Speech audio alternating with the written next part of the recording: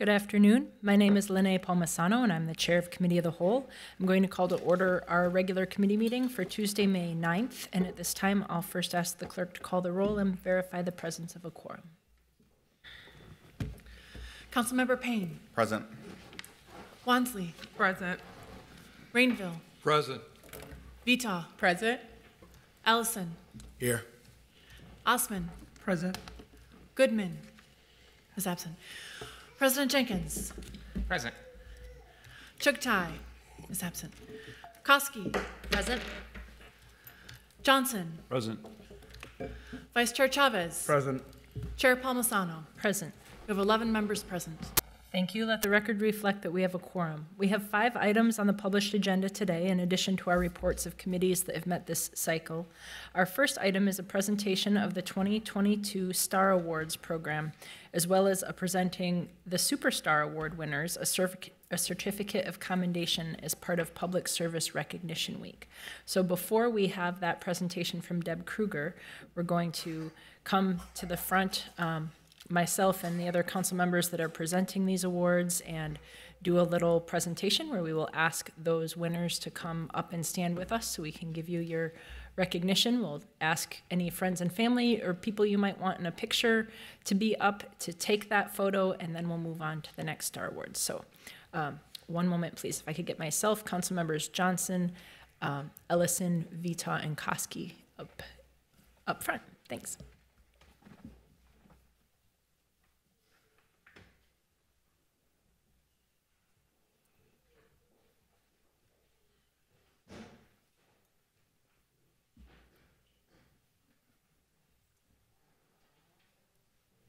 Okay, so here we go. And if you can all help follow my lead. First, I'd like to invite up Yasna. Yasna Hadzik-Stanek, come on up. Welcome here. Let's make some room for Yasna at the front. Hi there. Congratulations. Yasna has won our 2022 City Superstar Award. And here is what that resolution says. Whereas the City Star Award recognizes individuals who go above and beyond job expectations to suggest or to implement ideas that benefit the city, such as productivity improvements or efforts that lead to significant time savings or cost reductions. And whereas Yasna Hadzik-Stanek, a transportation planner in Public Works Department, was quick to recognize the need for a new and improved outreach approach to address crime, speeding, and civil unrest in the communities of Little Earth and 18th Avenue South, part of a Public Works Transportation Study and Engagement Plan, and as a consequence, chose to co-work in Little Earth offices once per week throughout the study to develop trust and form authentic community connections. And whereas, because of her community connections, Yasna was successful in identifying and eliminating many of the typical barriers in such projects and was able to open dialogue with community-based partners. And she was successful in securing grant funds to provide immediate community relief, estimated to have a 7% decrease in the 85th percentile speeds along the street, 19% decrease in daily traffic in the neighborhood, and converted 2,112 square feet of street into community space with pavement art, tables and chairs, and planters full of native plants and trees. And whereas through her work, Yasna has demonstrated the opportunities for rethinking community engagement and partnership as a potential model for future projects and plans. Now therefore be it resolved that the Mayor and City Council do hereby present the Certificate of Commendation to Yasna Hadzik-Stanek, together with their sincere thanks and appreciation for your work and compliments on being selected as the recipient of the 2022 City Superstar Award. Congratulations.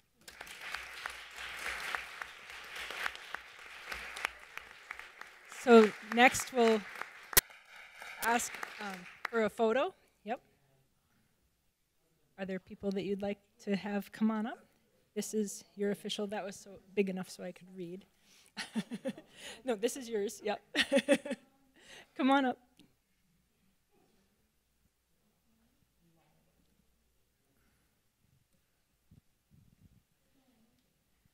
Come on up. Welcome. Come on over here.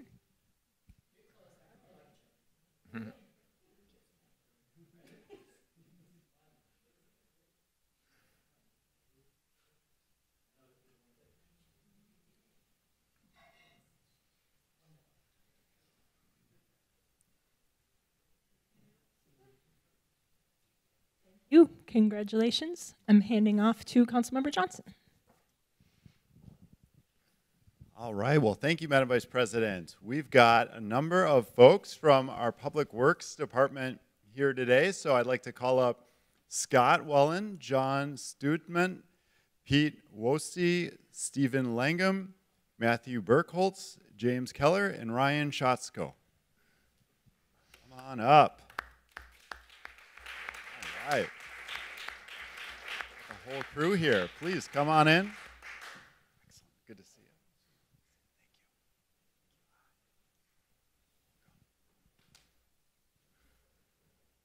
All right, perfect. Well, look at this big crew here. So, all right, this is a certificate of commendation for the 2022 CoStar Superstar Award. And I'm going to read the resolution now. Whereas the CoStar Award recognizes teams of employees that develop or implement significant projects or initiatives that contribute to the accomplishments of city goals and priorities. And whereas in 2022, this team of co-stars worked both in the field and behind the scenes to create a system that resulted in 0 known at-fault hits to the city's sanitary and stormwater systems, meaning that there were no recorded hits when contractors hit city infrastructure while digging, which reduced the resources required to address and remediate these types of occurrences. And whereas the team's success included creating new automated systems and then integrating those systems with the existing Gopher State One Call system, being perhaps the only jurisdiction in the country developing and using this kind of automated and integrated system. And whereas the team used the city's new integrated automated systems to educate contractors, developers, and others about the physical sites of sanitary and stormwater infrastructure, thereby further minimizing and eliminating potential challenges from errors or accidents in excavation work.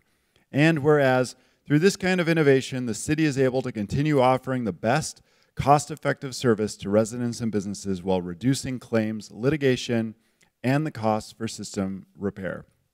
Now, therefore, be it resolved that the mayor and city council do hereby present this certificate of commendation to Scott Whelan, John Stutman, Pete Wosty, Stephen Langham, Matthew Burkholz, James Keller, and Ryan Schatzko, together with their sincere thanks and appreciation for the work of this team, and offers their sincere compliments on them being selected as the recipients of the 2022 CoStar Superstar Award.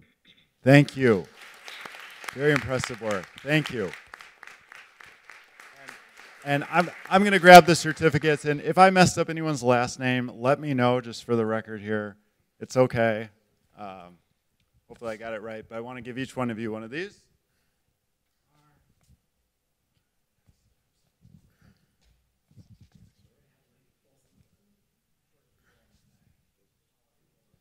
And then, perfect. And let's get in for a picture here. Casey, you can direct us. All right. Real close, real tight. All right. Thank you.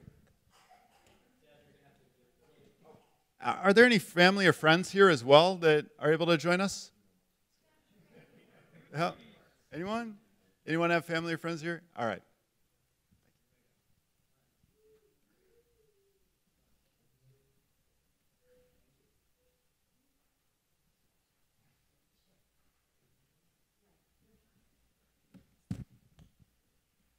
All good. Thank you.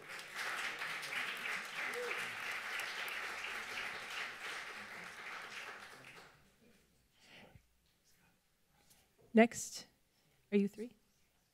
We have Councilmember Ellison. Thank you. And I would like to invite Monique Fish up here.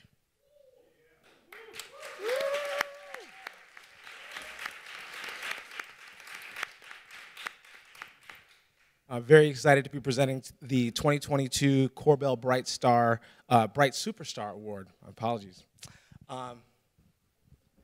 Whereas the Corbell Bright Star Award recognizes employees who demonstrate qualities and attributes that encompass the vision or goals of an employee resource group beyond their assigned roles and responsibilities. And Whereas Monique Fish, Workforce Coordinator in the Public Works Department, was nominated because of her work in leading and facilitating the department's equity team, including its several focus groups and subgroups, totaling more than 25 employees actively contributing to the advancement of goals that foster a more equitable, rewarding, and positive work environment.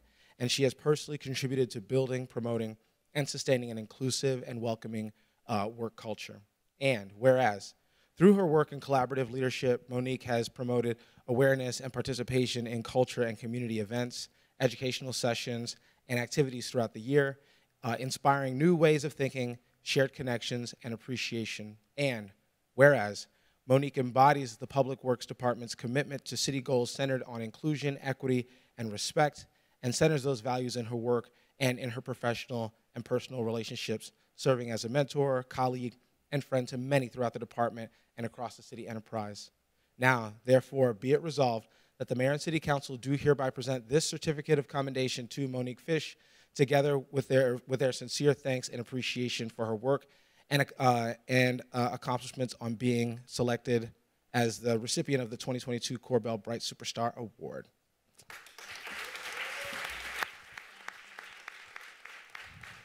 And anybody you want to invite up?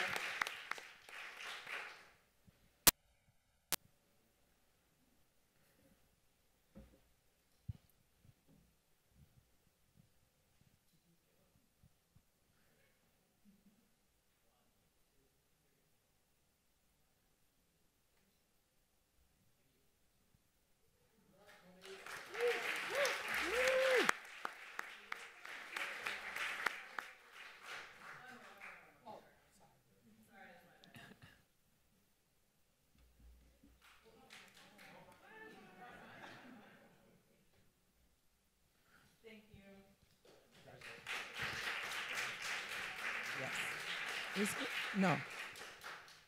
I'm next. And next we have Councilmember Vita. She's all set. Thank you. Up next, we are going to award Ethropic Burnett with the North Superstar Award. Come on up, E.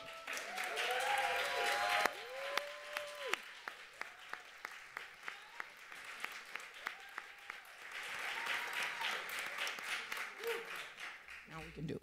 All right. The North Star Award recognizes individual employees who exhibit outstanding leadership, and Ethropic Burnett, a project coordinator in the Health Department's Office of Violence Prevention, now the Neighborhood Safety Department, was tasked with convening, facilitating, and coordinating the multiple stakeholders and interest groups surrounding the intersection of 38th Street and Chicago Avenue, known as George Floyd Square, in the aftermath of Mr. Floyd's murder and the subsequent civil uprising and unrest. And whereas, through her tremendous efforts and sustained commitment, I always just say E, I'm sorry, has earned the respect and trust of the residents and community members, businesses, advocates, and in surrounding the George Floyd Square, as well as elected officials and city leaders, and is now the city's official ambassador and liaison to these important stakeholders in efforts to rebuild, renew, and restore this sacred space. And whereas a project manager, E has contributed to the reopening of the intersection, while at the same time helping to plan and organize memorial events, the disposition of Speedway, and related initiatives, including the 38th Street Thrive Project, bringing her warmth and joy, compassion, and infectious positivity. That's so true. Yeah, it is. Right? Yes, Right? it is. And energy to all her interactions, partnerships, and collaborations. And whereas Ethropic's willingness to step into and hold space in challenging situations and conversations to demonstrate deep compassion through the most difficult of circumstances and to develop authentic and trusting relationships in the community exemplifies the very essence of what it means to be a North Star. Now, therefore, be it resolved, the mayor and the city council do hereby present this certificate of commendation to Ethropic Burnett, together with their sincere thanks and appreciation for her work and compliments on being selected as the recipient of the 2022, maybe it's 2023, I don't know. Okay, 2022, thank you, EC, she knows it, North Star Super Award.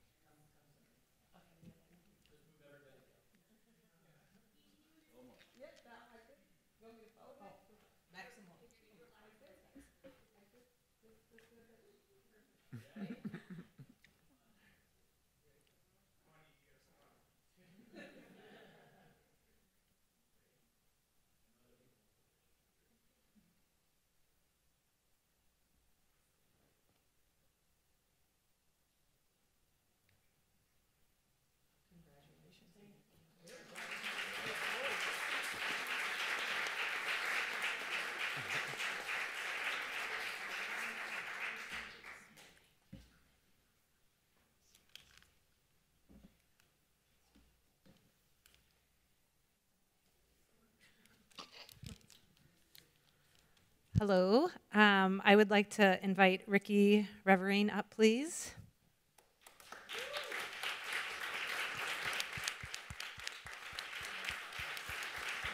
Ricky is here to receive the Shining Star Award. This also goes in collaboration with Sierra Evans, who is unable to be here today, but so Ricky, you'll accept for the both of you. So, all right. Whereas the Shining Star Award recognizes employees who consistently bring energy, enthusiasm, and positivity to the workplace and improve morale and make others feel valued. And whereas Ricky Reverine and Sierra Evans, housing inspectors in the Regulatory Services Department, while on duty, assisted in providing immediate response and care at a fatal car accident that occurred just north of 26th Street East on Hiawatha Avenue on March 21st, 2022.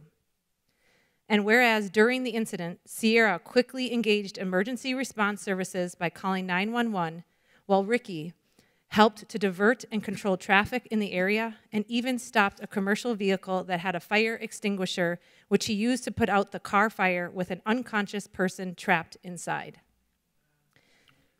And whereas both Ricky and Sierra remained on the scene to continue rendering aid and helping to control the site of the accident until the Minneapolis Fire Department arrived and took control of the incident. Whereas the actions of Ricky Reverine and Sierra Evans demonstrate their personal care and professionalism in the face of challenging situations in the field, which are significantly above and beyond their assigned responsibilities, yet contribute to the quality of care, commitment, and compassion that define the high quality of life in Minneapolis. And whereas both Ricky Reverine and Sierra Evans are examples to other employees of going above and beyond their daily assigned duties and expectations to make meaningful impacts on the community and the lives of its residents. Now therefore it be resolved that the mayor and city council do hereby present the certificate of commendation to Ricky Reverine and Sierra Evans together with their sincere thanks and appreciation for their efforts and their compliments on being selected as the recipients of the 2022 Shining Superstar Award.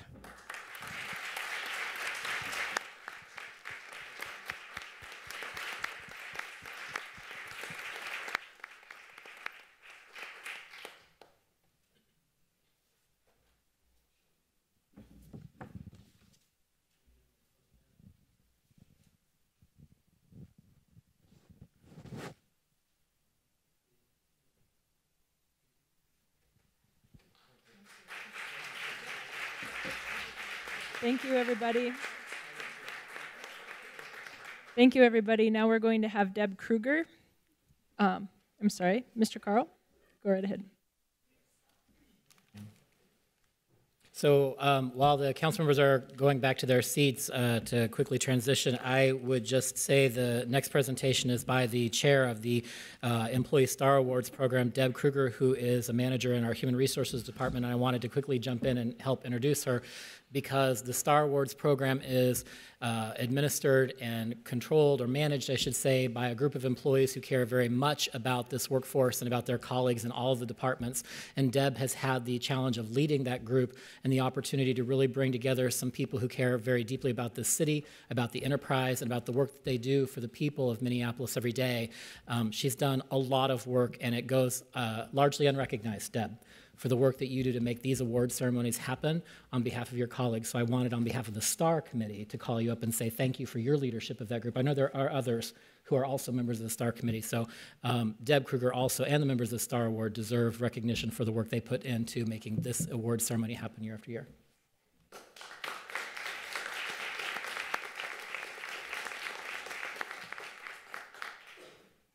Thank you. Well, good afternoon, Chair Palmisano, Council President Jenkins, members of the Committee of the Whole. Deb Kruger, Human Resources, probably redundant at that point, right? On behalf of the Star Awards Committee, which I know that there are some members here, but a very dedicated group of 13 city employees from multiple departments across the city.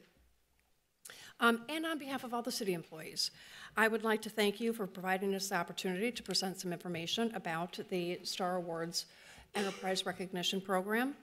And more importantly, I want to thank you for investing your time and the city's money in recognizing city employees. it was an honor for me this year as the chair of the Star Awards Committee to hear about some of the fantastic work that goes on, sometimes, you know, unannounced to the rest of the organization and the superstars that we heard, and that was a very small portion of the number of employees who were recognized in all of 2022 as honorees. And I will tell you that I think some of these stories and the work and the dedication and the passion that these city employees bring every day is very inspiring, and I'm proud to call myself a coworker. STAR in the Star Awards program stands for Special Thanks and Recognition.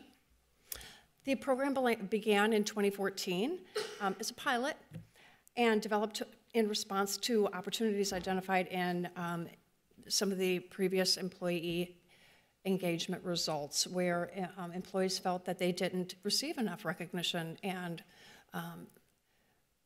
honor of the work that they do and bring. So the program is designed to provide enterprise recognition options. Of course, there are departmental level, supervisor, manager, and department meetings and that sort of thing. But this is a way to bring the whole city together to really shine a light on the good works of city employees. There are 5 categories. The Star Award, like JOSNA, which is awarded to employees who make a significant impact to the city. Co-Star Awards, like the ones for the sanitation and stormwater sewer team, awarded to a team who make a significant impact to the city. The Corbell Bright Star, won by the wonderful Monique Fish, awarded to employees who promote equity and foster an inclusive work culture. The North Star, for this year, awarded to E, who's doing just some phenomenal work out in the community on behalf of the city. It is awarded to outstanding leaders. And then the Shining Star, which is awarded to employees for their positive influence, and this year was represented by Ricky and Sierra. We also have part of the Star Awards program are the Service Stars, which are awarded to employees who've reached significant milestones in the anniversary of working for the city, though they will receive them at the 15-year, 25-year, and 30-year milestones. Who is eligible and who's involved? So all city employees are eligible for a Star Award. Any employee can nominate another city employee, colleague, coworker, team of folks that they feel have met the criteria for each award. And then the Star Award Committee, again, a 13-member committee made up of various individuals across the city. We review and approve nominations for the Star Awards. We do that on a quarterly basis. And then after being approved, winners are recognized at department-sponsored events, and they also receive a coin in the particular category that they won. And then annually, the Star Awards Committee comes together and reviews all of the honorees for the year. And one individual or one team is chosen out of all the honorees in a particular category to be awarded the Superstar. And then they're announced and receive the special recognition at the ceremony like we had today, which is always held during Public Service Recognition Week. So for those who are, is this a 2022 or a 2023 award? They actually are from 2022 and the honorees from 2022. It's just we've decided to gather and celebrate during Public Service Recognition Week, so in 2023. And the honorees receive, again, a coin in their particular category that they won, as well as a certificate, which comes from their department head, and encourage them to have a department meeting and honor and recognize that individual for their accomplishments. In 2022, and actually I do need to take this back, there were 110 employees who received a Star Award in 2022. 3 fell off. They didn't actually get a coin because they won multiple awards in the same category over the year, and typically for a team award.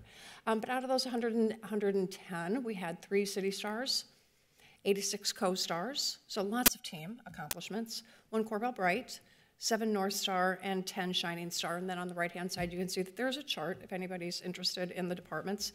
Lots of awards last year for Public Works, IT, Finance, CPAD, most of them coming from a lot of the the co-star team awards. And then in 2022, we had 137 service stars awarded, 38 for city employees who reached 15 years of employment with the city. 52 individuals received coins for the 25-year service mark, and 44 employees who've reached 30 years of service in 2022.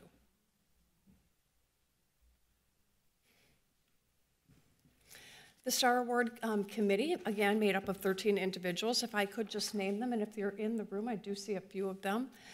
Matt Banker from the Assessing Department, City Clerk, Casey Carl, Abriella Davica from IT, Monique Fish from Public Works, and she also represents MBEN, the Employee Resource Group, Nicole Jevry from Finance and Property Services, Sylvia Gonzalez from CPAD, who also represents the SOMOS Employee Resource Group, Jordan Hooks from Regulatory Services, Charlie Ito from Communications, who also represents the SOGI ERG Group, myself, Kim McDonald from the Police Department, Riley Maynard from the Convention Center, Andy Sposito from the Attorney's Office, and Meg Zapellis from the Fire Department. So a nice cross range of individuals. In terms of next steps for the Star Awards program, I became, in my new role as Director of HR Operations, Business Operations, chairing the Star Awards Committee, and I will tell you, I have met with the committee a couple of times, and the passion and dedication that they have and what they strive for to have meaningful recognition for city employees throughout the enterprise, they are bringing some really phenomenal collective feedback on what that means for individuals throughout the city, right? This was the 9th year of the Star Awards program, and it's been about 5 years since we've looked at improvements. So 2023, I look forward to having a year of improvements. We have a number of new committee members who are bringing fresh ideas. And we're going to continue to encourage city leaders to promote the program in the respective departments.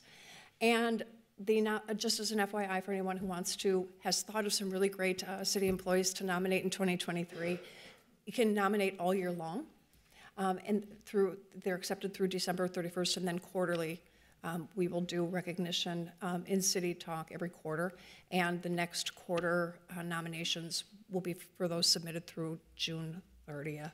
So we're looking forward to continuing thinking about new and innovative ways to recognize our city employees for the wonderful work. And again, I want to thank the committee so much for, again, the time, the money, and the commitment to employee recognition. Thank you. Thank you.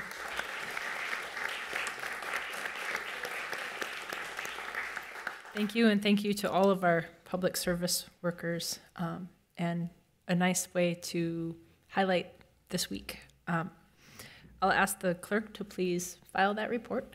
And moving on to item number 2. I am using speaker management. Item number 2 is authorizing the Ward 12 appointment of Derek Vorpal to the new Community Commission on Police Oversight. All the other appointments to this body were made at the April 27th meeting of council, but due to last-minute withdrawals, we were not able to take action on the Ward 12 appointment. So while this would normally go through the Public Health and Safety Committee, I've agreed to add Mr. Vorpal's appointment to today's agenda just to ensure we have a full membership at the body's upcoming first meeting and that he gets included in all of the very necessary onboarding that is happening. So is there any discussion on this item? Seeing none, Councilmember Johnson, would you like to move approval of this consent agenda item? Yes, thank you, Madam Chair. I'm happy to move approval and appreciate my colleagues' patience as we dealt with that update related to the original appointee. Thank you. Thank you. I'll second that. All those in favor, please signify by saying aye. Aye. Those opposed? That carries, and the consent agenda item is approved. Our third item is our annual report of the Minneapolis Ethical Practices Board. Staff does not have a presentation for this item today, but is on hand if my colleagues have any questions. Are there any questions for staff? Councilmember Wonsley. Thank you, Chair Palmisano. Also, thanks to the staff for getting this together. I did have a question in terms of, I know city employees are required to complete this basic ethics education course. And the report also lists the number of employees who are in compliance by departments. So as of now, it seems, and now being actually going back to December 2022, 55% of the fire department was in compliance, and then 30% of the police department was not in compliance. So I just wanted to see if there was any staff from HR or a relevant department that could speak to if there's been improvements since December 2022 with those departments. I'm not seeing staff in the room, but I think Clerk Carl might have an appropriate place to help us route this. Madam Vice Chair, I was just going to simply say, having been in that position before myself, I know that the city's ethics officer, who is in charge of the ethics program, does regularly reach out to departments throughout the year. So those numbers do change as those reports are made. So it's a static point in time as she's referring to the end of your report. But when we've had employees who are not in compliance, the ethics officer reaches out to us and makes efforts to make sure that we come into compliance very quickly. So I would just offer that as someone who's been in a position where we weren't at 100% compliance. The ethics officer follows up very closely with departments to make sure that they have plans in place to achieve that compliance. So I'm assuming City Attorney, or Ethics Officer Susan Trammell would be the best point of contact to figure out, since December 2022, kind of where that fluctuations or those levels are. I'm sorry. Council Vice President, Councilmember Wansley, I think that's right, and I can offer up on Susan's behalf that we can pull another report and make sure that it's the most current. Thank you. I'm not seeing any other further discussion, so I'll direct the clerk to file that report. There's no action required on that today. Item number 4 is the approval of appointments to the Audit Committee, and I will invite up City Auditor Ryan Patrick to give us a presentation on that. Thank you, Chair Palmisano, Council President Jenkins. Just a brief overview of the Audit Committee appointment process. This one is by no means unique. We didn't invent it. It's one that happens throughout the city for a variety of boards and commissions. We received applications through the open appointments process. We had staff with a variety of areas of expertise review those applications and selected candidates for interview based on ward diversity, experience, and the application itself. Those candidates were interviewed by a panel that included me, Audit Chair Palmisano, and Clerk Casey Carl. And from there, you see the appointments that are in front of you today.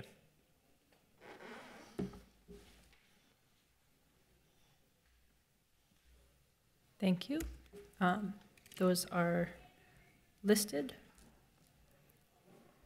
Is that the end of your? Yeah, there's no, yeah. Are there any questions from my colleagues for the city auditor? I'm not seeing any, so I will move approval of this item and ask for a second. Second. Is there any discussion? Seeing none, I'll ask the clerk to call the roll on this item. Councilmember Payne. Aye. Wansley. Aye. Rainville. Aye. Vita. Aye. Ellison. Aye. Osman. Aye. President Jenkins. Aye. Chugtai. Aye. Koski. Aye. Johnson. Aye. Vice Chair Chavez. Aye. Chair Palmisano. Aye. With 12 yeas and 1 absent. Thank you. That carries and that item is approved. Item number 5 is the biggest item, longest item on our agenda today. It's the report relating to the status and plan development of the legislative department. So I will invite up City Clerk Casey Carl to give that presentation. Welcome. Good afternoon. My name is Casey Carl. As noted, I have the privilege of serving as clerk of the City of Minneapolis, and today I'm joined with our city auditor, Ryan Patrick, to provide a first report on the status of the legislative department and its future development. We appreciate the opportunity to discuss our work, and as I've said before, while we've not had much public attention on the development of the legislative department, much work has been done over the past year. We're excited to discuss our plans and recommendations about next steps for the development of this new department. At the beginning, I'd also like to recognize and thank Jody Molinar Hansen and Andrew Hawkins, who are also in the room with us. They are the first members of the auditor's new Policy and Research Division. Both Ms. Molinar Hansen and Mr. Hawkins have been key to our work in preparation for today's report and in the briefings and interviews that have been conducted with council members over the past 2 months. So to begin, I wanted to review and summarize the directive given to us by council. As shown on this slide, we received direction in 4 major categories or subject areas. First, to bring forward recommendations to reform the city's legislative process. As you'll recall, when council passed the Government Structure Omnibus Ordinance last October, we reserved Chapter 9 specifically to address legislative procedures. The intent, even then, was to examine the legislative process and to codify those reform procedures. That work will result in an ordinance that we will then insert into Chapter 9. Second, and as a corollary to the legislative process reform in number 1, we were directed to bring forward recommendations to reform the council's rules. Those are the governing framework for how the council conducts its business. Third, we were directed to identify and make recommendations about how to address the governance, management, and operations of the new legislative department itself. The new governance system that was approved by voters, combined with the ordinance prescribing the city's structure, provide both a broad framework for the department, but we now need to address how the department is managed and how it operates on a day-to-day basis within that basic framework. Fourth, the auditor was directed to bring forward recommendations with respect to how that office will support the City Council and provide a bridge to the city's administration in its new and expanded role as the Council's professional nonpartisan support team. This, of course, must be done in concert with the reconstituted Audit Committee, which has direct control and oversight of the City Auditor. We will be addressing each of these 4 areas as well as sharing a timeline and what we anticipate would be the next steps in this process. But before digging into those details, I want to try and manage expectations from the beginning. The city, as an enterprise, as you all are well aware, spent most of last year in 2022 focused on framing the organization of the city's executive branch, its administration. And as I said previously, this was necessary because it is the administration that contains about 84% of the city's operating departments that deliver city services and programs. Those are the departments that actually touch the lives of our residents. So addressing that branch first was necessary. However, as this body is aware, our work to refine the administration and further develop its operation continues and will continue over the next several years. And while that work continues, the City Council, as the lead of the legislative department, will need to position itself to more effectively initiate and control its own legislative and policy proposals, to plan and provide meaningful opportunities for public participation, to exercise proper review and approval of budget and financing decisions, and of course, to provide effective oversight of the mayor and administration. Our work to develop the legislative department has begun, but that work will not be concluding in the near term. I think there's general awareness that work to fully develop the new department will take several years. We will be pursuing those developments in overlapping phases. So our presentation today is, and should be seen to be, part of the first phase of many phases. We intend to use the bi-monthly reports to this subcommittee as an opportunity to focus on the menu of recommendations and scopes of work that are being pursued. And then between those regular reports, we would look to have additional public meetings, briefings, and even study sessions where we can take a more focused approach on specific recommendations and issues and get consensus from this body before bringing forward any actual plans. So as a reminder, this slide highlights in a macro perspective the core functions of the City Council and its capacity as the city's legislative and primary policymaking body. The City Council is the elected representative body of the city. Each member is elected by a ward of roughly 33,000 residents. To put that in perspective, that means that each council member represents a constituency that's roughly the same population as the city of Brooklyn Center. For their constituents, council members help to facilitate interactions with the government and provide a variety of constituent services. Collectively, the council enacts local laws and public policies that govern the community, and the council, primarily through its standing committee system, monitors the city's performance and exercises oversight authority to direct the overall city enterprise. On the right side of this slide, you can see the various department divisions, units, and teams that are associated with these three primary functions of the council. We've color-coded them to make the alignment between council functions and department divisions more obvious. We won't be addressing structural issues of the department in this presentation today. Those are matters better covered through the budget process. However, I do think it's important to highlight the many investments that council has made in our department already in just this first year's budget. Through its refinement of the mayor's budget proposal, council acted last year to make significant improvements in the Office of City Auditor. Of the original 10 new full-time equivalent requests that we offered for the auditor's office, council authorized fully half in this first year. So we've added 5 full-time equivalent positions to the auditor's office, including 2 community safety auditors in the audit division and 3 analyst positions in the new policy and research division. Plus, the council injected enhanced operating funds as well on an ongoing basis. So we are grateful for those additional resources as we begin work on establishing the new legislative department. So back to the framework of the 4 big buckets. As indicated, the first focus area directed by council is about its legislative process. This slide reflects the actual text of the directive given to us, showing that we were directed to bring forward recommendations that would, 1, standardize that process, 2, address public notice and public access issues, including a scalable public engagement process, and 3, improve how stakeholders and others can access the process and understand it, which addresses issues tied to access, transparency, as well as what we'll call outreach and education in terms of helping the public understand the legislative process. This has been the primary focus of our work, largely because it is at the heart of everything that the council and its legislative department are intended to do. The legislative process encompasses all of the series and sequencing of steps involved in the council's formal decision-making process. More plainly, it is the method through which public will is translated into public policy. Getting reforms to this process right is key to everything else that we will do. Not surprisingly, we have several structural and procedural reforms to offer. Structural reforms will include those that will be hard-coded into the system.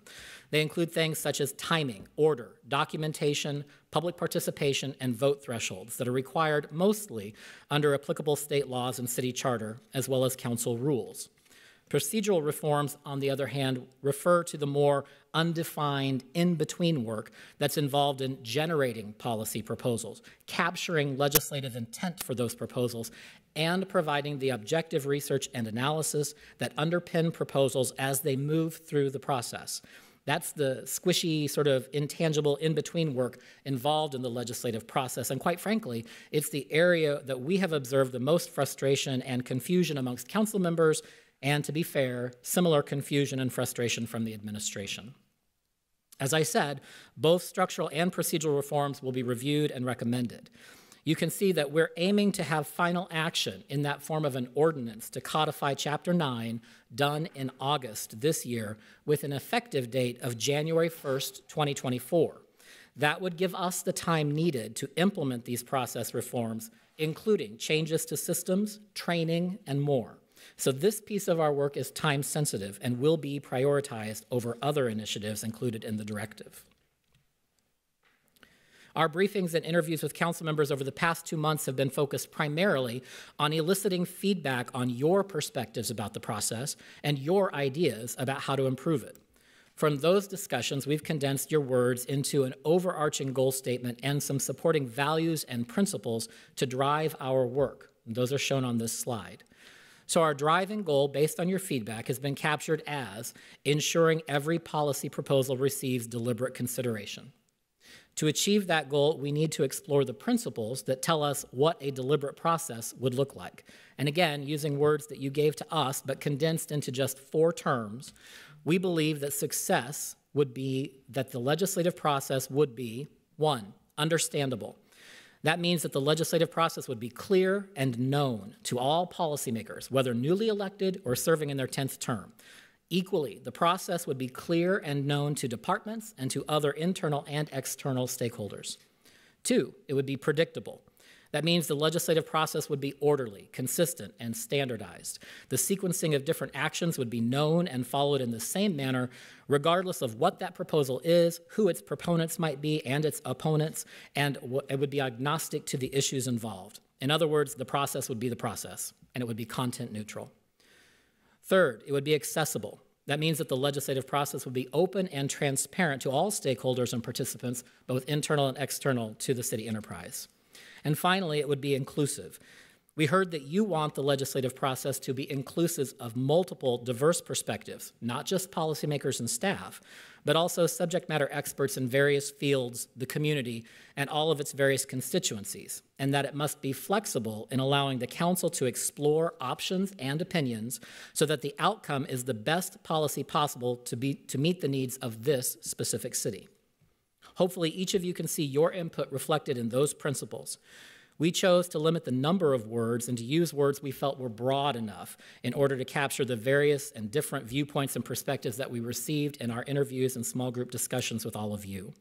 Personally, I think if we do focus on these principles, then we will be successful at achieving a legislative process reform that is deliberate.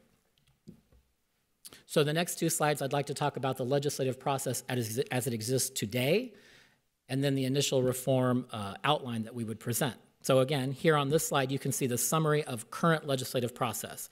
It should look familiar to everyone. This outline has been used many times by me. It's an appendix to the council's rules. We've used it in council orientation and training sessions. It is the 7 steps on enacting an ordinance. As we consider structural reforms, those that would be hard-coded into policy, there are some things that we would like to address. The step-by-step process of formally moving an idea into written form and ultimately through a formal vote into public policy. Based on your feedback and with the feedback from clerks and others who have a primary role in this process, we have recommendations that we think will help us achieve a more deliberative legislative process that aligns with the principles that makes the process understandable, predictable, accessible, and inclusive. Some of the major flaws in the existing process include the following. First, title-only subject introductions have been allowed.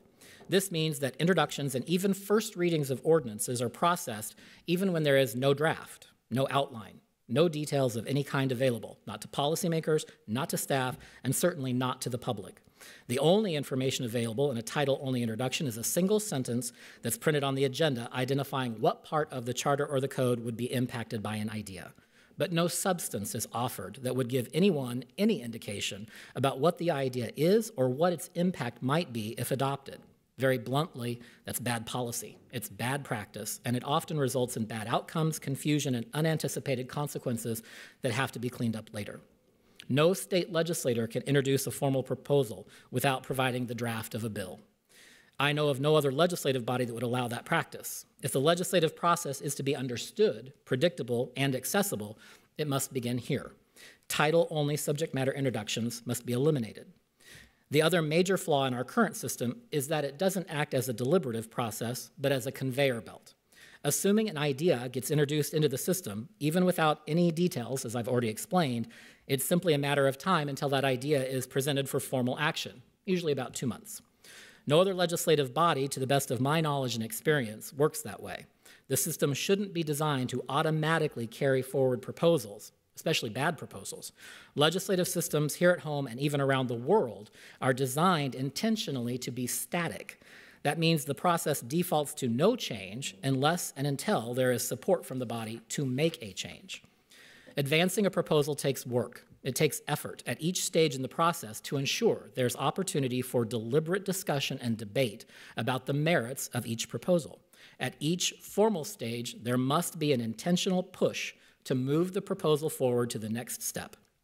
Moving away from a conveyor belt system will force a more deliberate approach to policymaking and provide more opportunities for meaningful participation, both by policymakers, but also for the public and any subject matter experts that might be consulted through that process.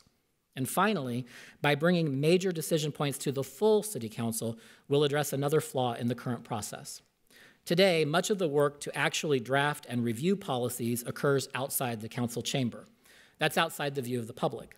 It means we're failing to follow up on the principles of accessibility and inclusion, And we need to reform that process so that all of the major work on policies is done in public view by the full elected body. This slide then shows the legislative process with some of those core reforms. It addresses the flaws in the system I've already described. First and foremost, we've added a pre-legislative work step. This recognizes the feedback we heard from each and every one of you, that the process of just generating an idea and getting a draft prepared lacks any formal structure, guidance, or support. The city auditor will be addressing this in the next several slides in a moment. Recognizing that the pre-work was identified by council members as the most serious flaw from their perspectives, we wanted to also address what we believe are the remaining flaws that impact the council, the administration, and the public. As you can see in the recommended reform process, the full city council would touch every proposal on 4 separate defined occasions. Those are shown in red with the arrows. And as you can see then, correspondingly, there would also be specific documentation at each of these occasions, shown in blue, where there would be certain documentation available to all elected policymakers, to departments, and to the public. This change would help to ensure a base level of understanding amongst all of the impacted stakeholders at each of these 4 critical touch points in the process. It also ensures accessibility for all stakeholders to the same information.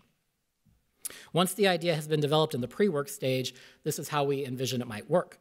The first step, of course, is the notice. Here, a formal notice would be required just as it is today. And just like today, the notice serves as a heads up to all stakeholders about the general nature of the proposal. At a minimum, the notice must identify the specific portion of the charter or code being impacted and the general subject matter. We are not recommending major changes at this first formal stage. At the next stage, however, we make the most significant reform. Today, the second step includes, following notice, a combination of introduction, first reading, and referral. Those are 3 separate actions that we've bundled together. It's the first formal vote taken on each proposal. The most important of these 3 actions is the first reading. Generally, every ordinance must be given 2 readings, 2 separate readings. In a legislative context, a reading means that the body has an opportunity to review the actual text of a proposal. However, in Minneapolis, as I said, in the vast majority of instances, the only thing to read is a single sentence on the agenda. Again, that's bad policy and bad process. However, it is often impossible to have a fully prepared draft this early in the process. Plus, it doesn't allow for the inclusion of multiple perspectives and other viewpoints as we're generating an idea. So requiring a full draft at this early stage not only inhibits the potential improvements to a proposal, but it places incredible burden on the staff to produce a draft which ultimately may not be accepted by a majority of the body. Therefore, by removing first reading from this second formal step in the process and introducing a new document called a legislative summary to the introduction and referral step, we would be able to swap out and provide more detail about the substance of the proposal for good decision making. It can be clear and available to everyone and reflect a consensus of the majority of the body. That summary would build upon the initial notice by highlighting the substantive provisions, which could then be used to begin work on any refinements in the form of amendments to be introduced later in the process. The legislative summary would also be a good reference for the public to better understand the intended effect of that proposal and its impact if adopted. We propose that legislative summary would be approved by the city attorney's office, just like ordinances, and could have input from the pre-work efforts by council members, auditors, and others, including experts in the administration. The referral process would then proceed similar to the existing practice today, with proposals being referred by the council to the standing committee having subject matter jurisdiction based on the council's operating structure, which is determined at your organizational meeting at the beginning of each elected term. Committee action is where the bulk of legislative work is done, and we believe there are many benefits to this approach. We make no recommendations to change the existing practices associated with committee work. As is true today, the standing committees take the lead on reviewing, refining, and recommending how proposals should be addressed by the City Council. In almost all cases, Council's final action is based on the recommendations of its committees. We also agree that the committees are the appropriate venue for ensuring the minimum public input in the form of a public hearing. That is not to say that there aren't other opportunities for meaningful public input that could be incorporated, merely to say that at a minimum, Every ordinance and policy proposal would be subject to at least one public hearing that would be conducted by the standing committee having subject matter jurisdiction. That input from the public would also help inform the committee's work to refine and develop formal recommendations for council. The next step in the reform process, number 5, would be to have the full council conduct first reading based on its committee recommendations, including any amendments that the committee might offer. This ensures the first reading by the full council has the benefit of the committee's work and the input from the public hearing. All policymakers, staff, and the public would have a full and complete draft of the proposal at this point to review in advance of first reading. By separating and moving first reading to this point in the process, the full council would have an opportunity to consider any needed improvements. First reading under this reformed process essentially acts as a markup session, very similar to what you're used to doing in the budget process, where all 13 council members have an equal opportunity to review and offer further refinements and perfections to the proposals after being worked up by the committee. At the conclusion of first reading, the clerks would update the formal proposal with all approved amendments or other agreed changes by formal direction of the full council and produce a final copy. That copy would be posted for full access by stakeholders and interested parties, as well as the general community, before the next step, which would be second reading by the full council. This process improvement would ensure that the city is able to comply with the statutory requirement that ordinances in a final draft form be posted and available for public access and review no less than 10 days prior to the anticipated final vote on that ordinance. That's found under Minnesota Statute Section 415.19. So after the first reading, the clerk's office then would take the marked up copy based on input from all council members and committee recommendations and produce a final draft copy that would be posted and made accessible for public access for that 10-day period required by state law. That engrossed copy of the final draft ordinance would then be forwarded to the next regular meeting of this full council for second reading and action. At second reading, council could consider any final amendments to perfect the ordinance. However, the goal at this stage is that any amendments would be limited to those of a very technical nature. Nothing substantive would be brought forward or anticipated at second reading because they should have been worked out at the first reading / markup. If there are major substantive changes that are necessary, however, at second reading, the process would be to address those amendments and hold the entire proposal over for another cycle so that the clerks could prepare and post a final copy for that 10-day period, again, keeping in line with statute. If it is necessary, however, due to timing considerations to amend and take final action at second reading, the rules then could be waived by a 2/3 majority vote to allow for amendment and final action at second reading. Once the council's completed all of that process, the final ordinance or policy as passed by council would be transmitted to the mayor for consideration as required under the city charter. The mayor's action, publication, codification, indexing, and filing steps shown on this slide don't change from the current process today. This reform, which primarily is accomplished by separating out first reading and putting it later in the process and requiring more consistent documentation throughout the process, we believe would make significant process improvements for everyone. There would be more opportunity for all policymakers, departments, and staff to participate. There would be more information and details about proposals in the form of this mandated documentation shown in blue on the slide throughout the process. The use of first and second readings would align with the original purpose, which was to give policymakers and all stakeholders the chance to digest and to debate the full text of a proposal and to perfect those proposals prior to final action. And it would provide a consistent, accessible, and predictable pathway for all ordinances, policies, and other types of official acts the council deems desirable to subject to this legislative process. There are some additional structural changes we would also recommend to further improve the basic process that I've just highlighted, but we'll discuss those more at future meetings. Right now, I'd like to invite Mr. Patrick up to talk a bit about the first major improvement we've addressed, which is that pre-legislative work in step 1 of the process. These improvements were the focus of our briefings and interviews over the past 2 months, and I know that these next few slides are of significant interest to council members. So with that, I'll turn the podium over to Mr. Patrick. Mr. Patrick.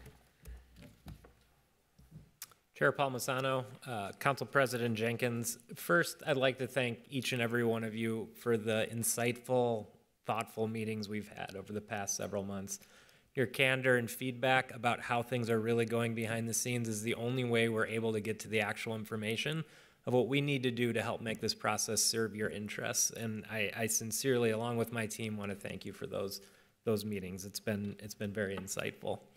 And that's led to where we are today. This recognition, and I won't belabor the point, as Mr. Carl eloquently described, this instance with the pre-legislative step, that's been where we've identified the most issues and opportunities and received the most consistent feedback that this is a part of the process where people experience challenges. As such, we are recommending a portion of our resources be dedicated to this specific process and this step in consultations with the Office of the City Auditor Policy and Research Division. We can assist as part of the on-ramp to the legislative process. There's an idea that's being formed, perhaps it's not fully realized, and you want professional, nonpartisan staff to help build out that idea, to help support it and create kind of that bedrock baseline level of information that gives you that quality information to put into the legislative process. It increases the quality and can help align with long-term strategic planning. As we have a limited team and a limited number of resources, you come to us, request for consultations, we can help build that into a plan that makes sure to address all council member needs. Again, we provide nonpartisan neutral research to explore a topic. So this is that baseline of information. It does not replace the partisan functions. You have your own staff, you have your own ideas and input. We're not there to recommend what should or shouldn't happen. We're there to provide that baseline. And we can be a bridge, you know, as we have access via our audit charter, we have access to city functions and data. We can help bridge some of those gaps that might otherwise exist based on existing resources. We can inform the introduction and referral stage, that initial piece, that first or second very important touch that you see. The quality of information there will allow you to have a free and full discussion. And then we will continue to support you throughout the legislative cycle. As we're part of the upfront process, we can continue to support that piece of legislation, policy, action as it travels through the process. One of the ways that we've been also informing our work along with the conversations we've had with you is conducting research and reviewing comparable departments and divisions with similar functions across the country. While we are a unique city, there are other legislatures that have similar functions, and that review helps provide insight. We did some of this prior to the government structure change. Now that things are starting to align and our mission is becoming clear, it's been very helpful to see what other jurisdictions are doing, how they're resourced, and what information they're able to provide. We're also conducting policy case studies. So instead of just relying on conversations and whatnot, we are taking actual pieces of policy that move through the current legislative process and using those as examples of how things might have been different had we used a new process. So where were those pain points and opportunities to perhaps have more support? As we use these as kind of test cases, not live test cases, we can help identify those areas that we're missing.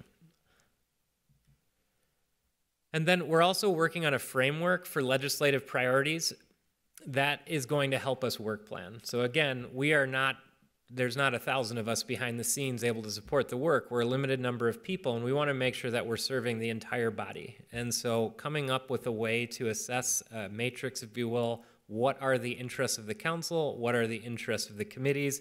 How do we support all of those and make sure that we're recognizing the individual council members' needs as well as the will of the body?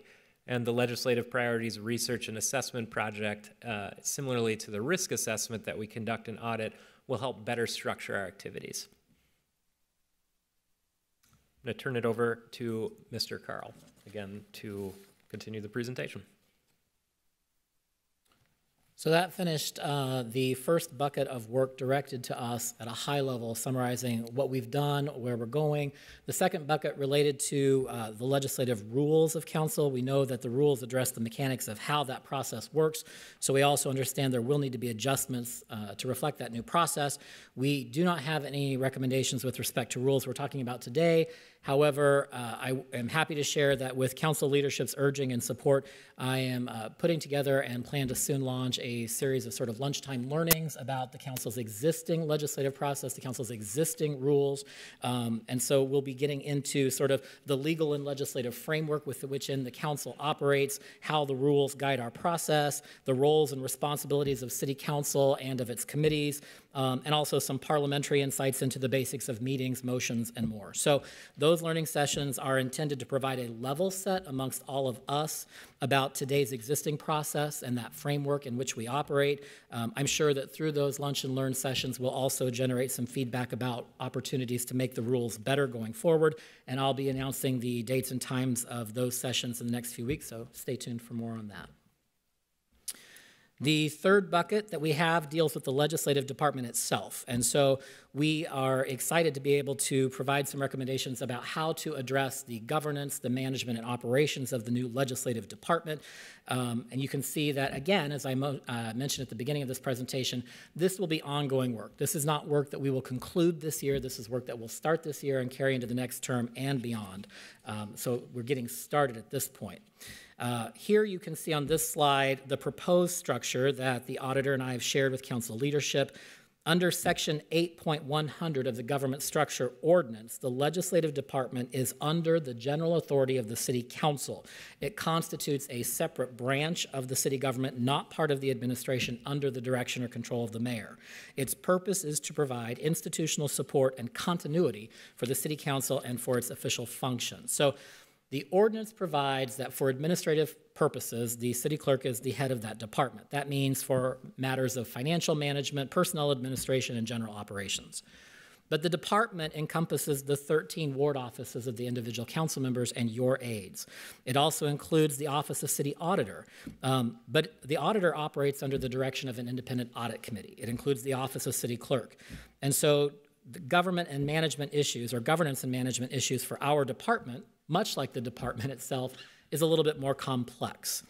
So this slide shows that structure that Mr. Patrick and I have discussed and shared with council leadership, and which we believe will be best at supporting an effective, responsive, and an efficient legislative department. In this model, what you can see is that council delegates to its leadership, its chosen leadership, the responsibility to oversee department operations at a policy level and to give guidance to its operation.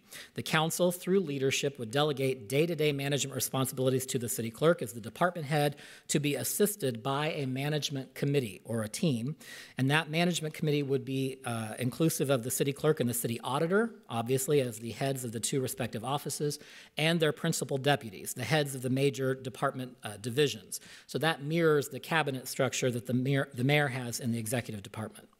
Under this model, the council president and vice president, acting as a conduit between council and the legislative department management committee, would have specific responsibilities for the following. As a first priority, ensuring that the city council has the resources, systems, and support required to fulfill its official and legitimate functions. And as a second priority, ensuring that individual council members have the support that they need to represent and serve their wards and constituents. The Department Management Committee then would be responsible for the operations of the department on a day-to-day basis, including the primary function of supporting, strengthening, and sustaining the City Council in its official capacities.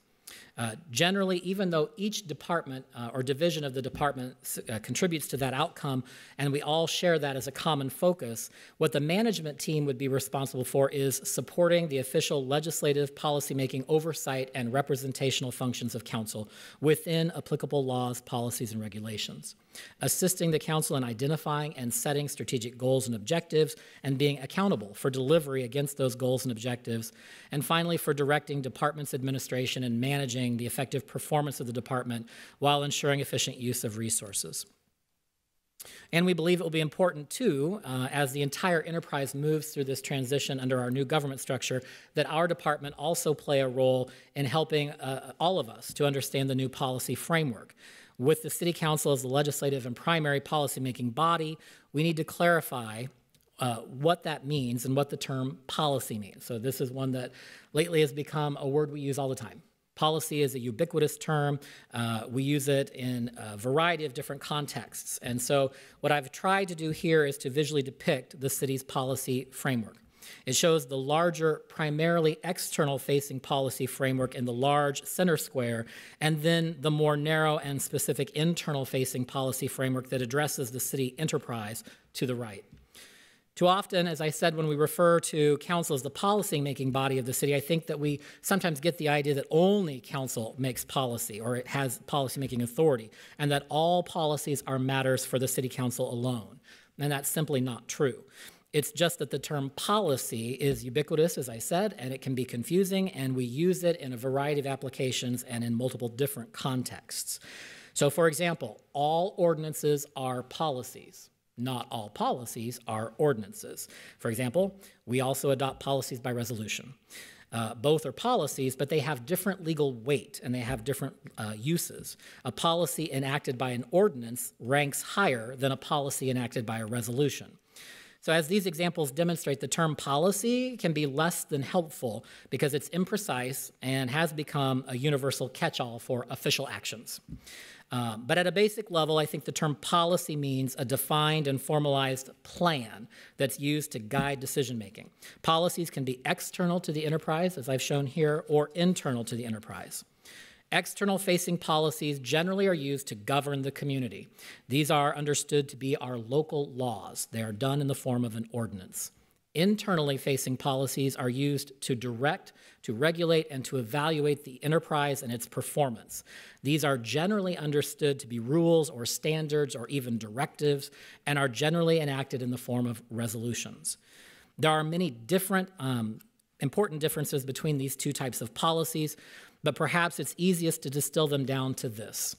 External-facing policies, what I just referred to as local laws, are made for the benefit of the people in the community, while internal-facing policies, what we would call rules and standards and directives, are made in the name of those people to meet their needs.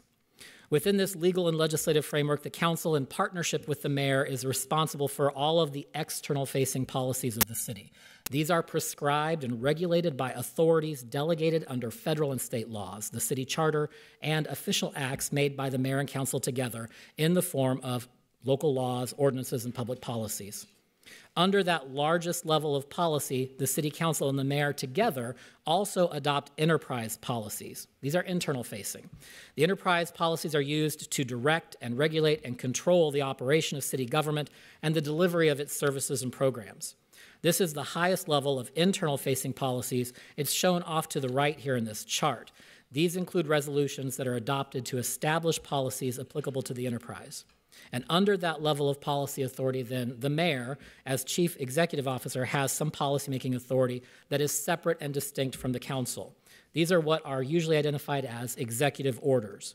An executive order is a policy statement issued by the mayor, generally to provide direction, clarity, or instruction to those offices, departments, and divisions in the administration under the mayor's authority.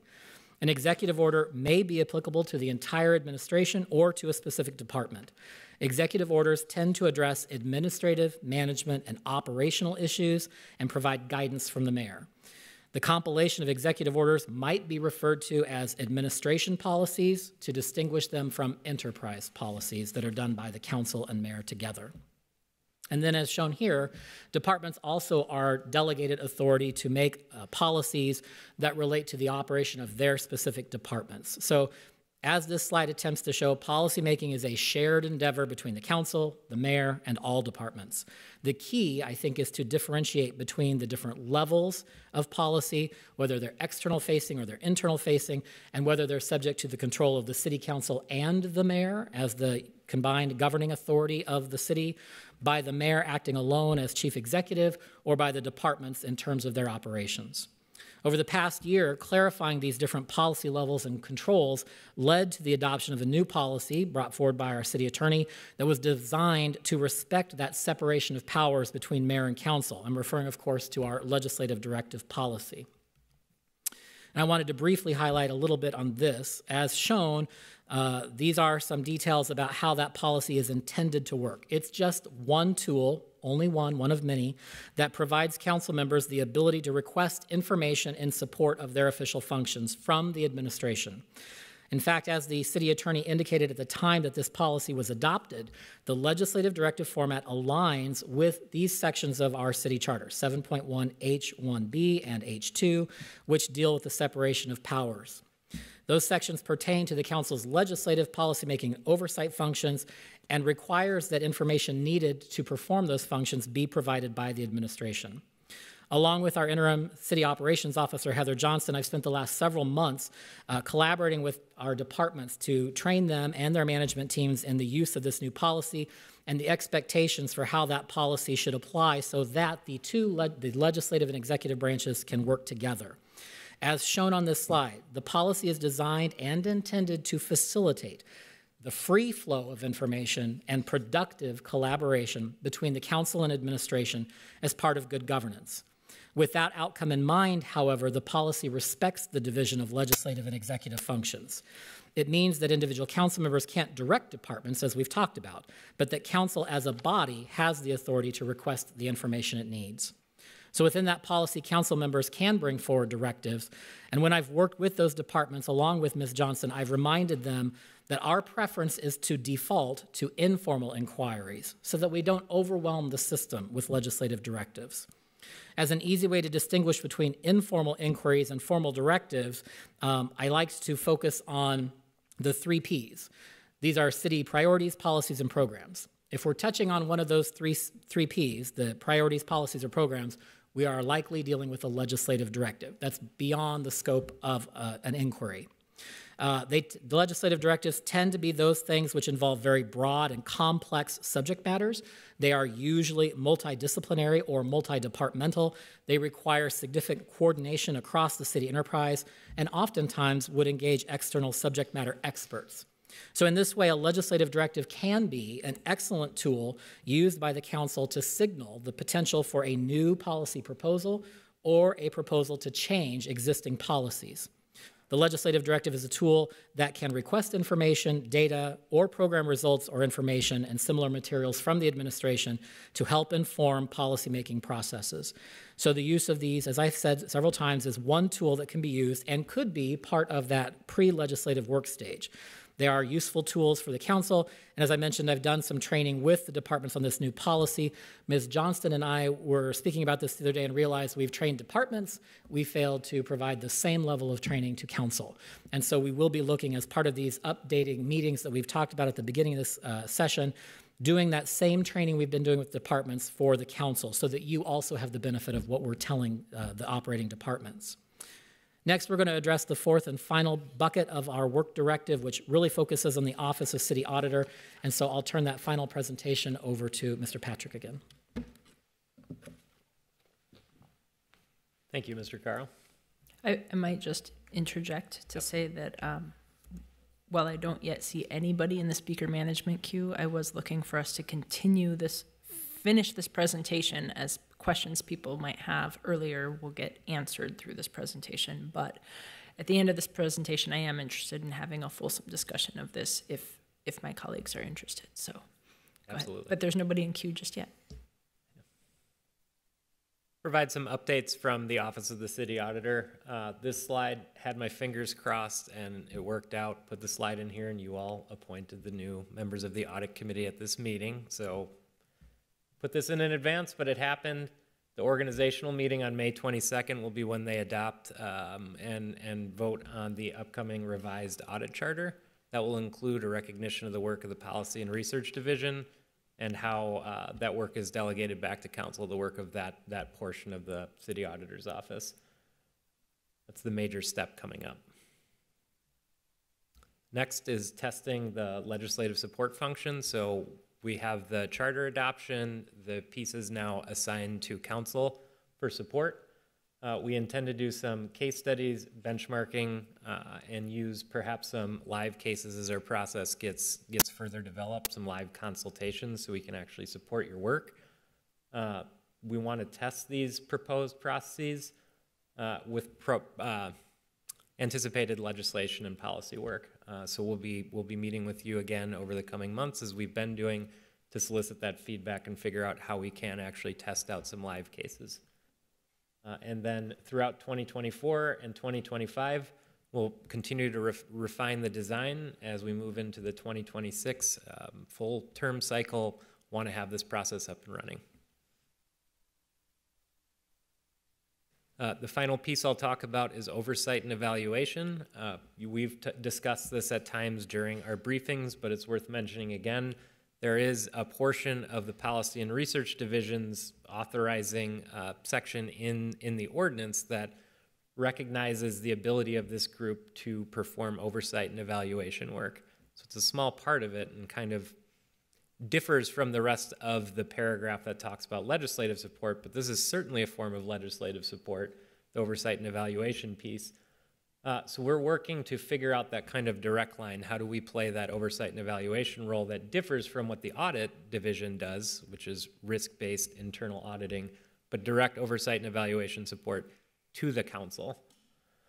One of those things we've been doing is looking at the number of actions before the council, outcomes, and benchmarking that with other jurisdictions. So recognizing that perhaps 80+% of the work coming before you constitutes these routine actions, and what additional information might you want to know about those actions themselves, which can help determine how to balance that flow and kind of the quality of actions that come before you so that they align with your decision-making authority and your goals as a legislative body. So more to come on the oversight and evaluation piece, but that is a big part of this conversation, as we've discussed in our meetings. So we have in front of you anticipated next steps. Again, these upcoming meetings to discuss these regular meetings, and then interim meetings to discuss the various components as they arise. Looking forward to a number of other upcoming discussions, and if Mr. Carl has any additional things he'd like to add, I would open and welcome any questions you might have for us. Thank you. I see Councilmember Wansley in queue. Thank you, Chair Palmisano. First, thank you so much to Clerk Carl as well as Auditor Patrick for your work on this. You know, throughout all of 2022, there was exclusive focus on the executive side, and it left many of us, I can speak for myself, you know, very unclear about what the future of the legislative side, what it will hold in terms of, you know, its structure and the resources that would be allocated towards it. And a lot of our policy making and oversight function has happened as a result in what feels like a completely unstandardized way. And as you somewhat named, Clerk Carl, in your presentation, when you don't have that standardization, it leads to bad equity outcomes, and also just doesn't allow everyone to fully participate in our local democracy. So I'm super grateful that you all are helping us lay out a plan for this legislative department that is consistent, predictable, accessible, and I think slides 4 and 5 lay out so clearly what good governance is all about, and you know, what it looks like to have an even playing field for representatives to advance their residents' issues and priorities. I also want to highlight again, without that standardized process I can name, it's been the struggle for me to do my job, quite frankly. Nearly every legislative cycle that my office has attempted to move forward with a legislative item, we've had to jump through arbitrary hoops in agenda settings and committee meetings, just to advance our residents' priorities. And you highlighted some of the components about the legislative directive policy that we passed back in December. But what I've seen, you know, ever since in every single cycle that, you know, I've seen chairs and council leadership kind of change the goalposts of how we request information. And as a result of that and having further conversations about that, I've been told both privately and publicly in committee meetings, you know, where we're trying to advance work, that I should be coordinating with department heads and requesting information privately rather than going through the legislative process of our committees or through the process that's laid out in that legislative directive policy that we passed in December, which, as from my understanding, that places me in a position of violating that very policy because it's in then violation of government structure. But it's been continuously suggested to me. So, you know, I'm really, really, again, excited about having this standardized process because to me, it feels like, that based off of these experiences, we've somewhat selectively enacted or have abided by the current process that we have right now. And, you know, all that said, I do have a couple of questions in terms of, you know, we've seen this past year, having a good process on paper means nothing if our council is not willing to abide by it. Can you elaborate on the accountability measures or mechanisms that you're developing to ensure that this process will not be disregarded?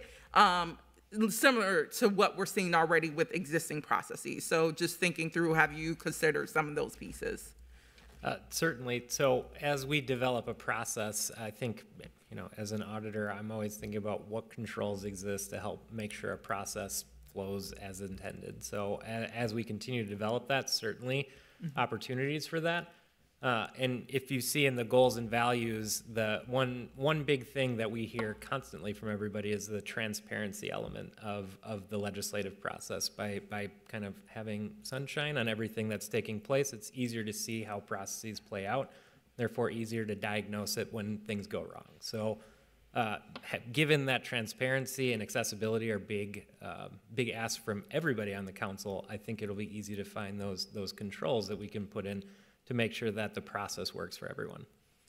And then someone following to that and kind of the point of, you laid out the timeline of how do we finally get to this place where we have a fully operationalized process and then, also department. I'm interested in knowing what do we do now in the intermediate, especially in naming, we do still have these shifting goalposts. There's not full abidement to the current policies on the books. So, just thinking until we have that standardized process operationalized, what should we do in the meantime for us to be able to get the information that we need to do that oversight work, to do the policy making, that pre-legislative work that you mentioned, which is often the places where it feels like it has the most minefields around here and trying to advance work. Would love to get you all's feedback on how we can kind of navigate that until all of this is operationalized. Chair Palmisano, Councilmember Wansley, I think we'll continue to run our meetings where we're discussing these issues, and as we move from this kind of initial ideation design phase to testing and workshopping, we can certainly discuss some of that. I don't have a specific answer for you on that right now, but I think that's a great topic to bring up for those future discussions. Mr. Carl, do you have anything you'd like to add? Just briefly through the chair, I would also say one of the things I got from council leadership who have a longer tenure, we've had a lot of turnover just in my tenure here. 2 of our municipal elections brought 7 new council members twice. So that's the vote of the body.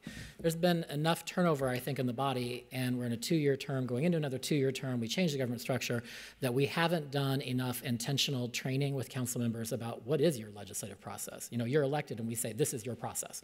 We give you a quick little orientation at the beginning, which is like drinking out of a fire hose. I think you would all agree. And then we say, okay, go to work. So I think what I heard from council leadership is supplementing and complementing this major reform work. We need to have some deep dives on what exists today so that can surface a more shared sort of common understanding of the process as it exists. And then we can say, oh, that's a pain point, as the auditors have been doing with you. Like, that's our existing process and it's not working. What can we do? So I don't think that addresses an accountability issue at this point. I think we have to sort of level set and then sort of say, yep, we all have that shared understanding. What does it mean to have this policy or that practice or this procedure? And so I look forward to doing that. I know that when I have one-on-ones with many of you, and I will nerd out and talk for hours and hours about legislative rules and parliamentary procedure, until people leave the dais. But I do think that there is some value in sort of deliberately discussing those matters, which are core to what you do as a body, that we often take for granted, or we say, oh, we'll get to it, and then we never do. And so I was pleased when council leadership said, you need to make this a priority. You need to find the time and put that together. So I have put together an outline of that program. And as I said, in the next few weeks, we'll be sending out sort of, here's some first dates. Grab your lunch and let's meet up in the conference room and talk about it. I'm really excited to hear that. I think a big piece of the conversations that I had during my briefings with you all around this is the cultural reset that needs to happen of, like, old ways worked for some, not for all. As we're moving into the standardized process, how do we do that cultural reset for everyone that might be coming in, or especially as we're starting a new term. So I'm really excited to see that program piece of how we start to do some of that reset and regrounding around this new process. And then Auditor Patrick, just a follow-up question on one of the things that you raised in terms of testing. So just thinking, I would like to know what is a prospective plan around that, just knowing we're in May right now, and we have, you know, less than 7 months or to do some of that deep testing around some of the functions that you're looking to move forward in this new legislative department and legislative process. So I was just interested in knowing what does that testing, like, do you have a plan for that? And it seems like you said we'll have conversations to figure that out, but yeah, I wanted to know a little bit more of that. Absolutely. Chair Palmisano, Councilmember Wansley, we are working on the policy case studies currently, so I think it'll be beneficial for us to work through some of those to really have some not active case studies so that we do truly understand the kind of old status and how would we workshop something through the new one. Mm-hmm. I would assume following that will be the opportunity for us to do a bit of planning and meeting with council members to try and find some of those opportunities that maybe aren't the highest stakes cases to test the consultation function, but more some of those opportunities where there's alignment, and we can provide that, again, that nonpartisan neutral backbone research to start. So we would like to test those consultation functions, perhaps not on the most high intensity things that the council's raising, but more on some ones where we can see how that plays out and what support we can provide. I would anticipate that coming within the next several months. And I can't recall which slide this was on around quality control, but I will say something that has been challenging also this year in regards to legislative directives is that, you know, despite them being very specific in lines of inquiry, we're seeing this pattern of them coming back incomplete. So I'm really interested in knowing a little bit more about some of the quality control components that hopefully can be integrated in this testing period, so that we're making sure that we are getting the full information that we're requesting as, mandated in our charter. But right now, or over several months, we've seen our legislative directives with, entire sections be ignored, or instead of a presentation being given on the content of the directive, we're given a completely different narrative.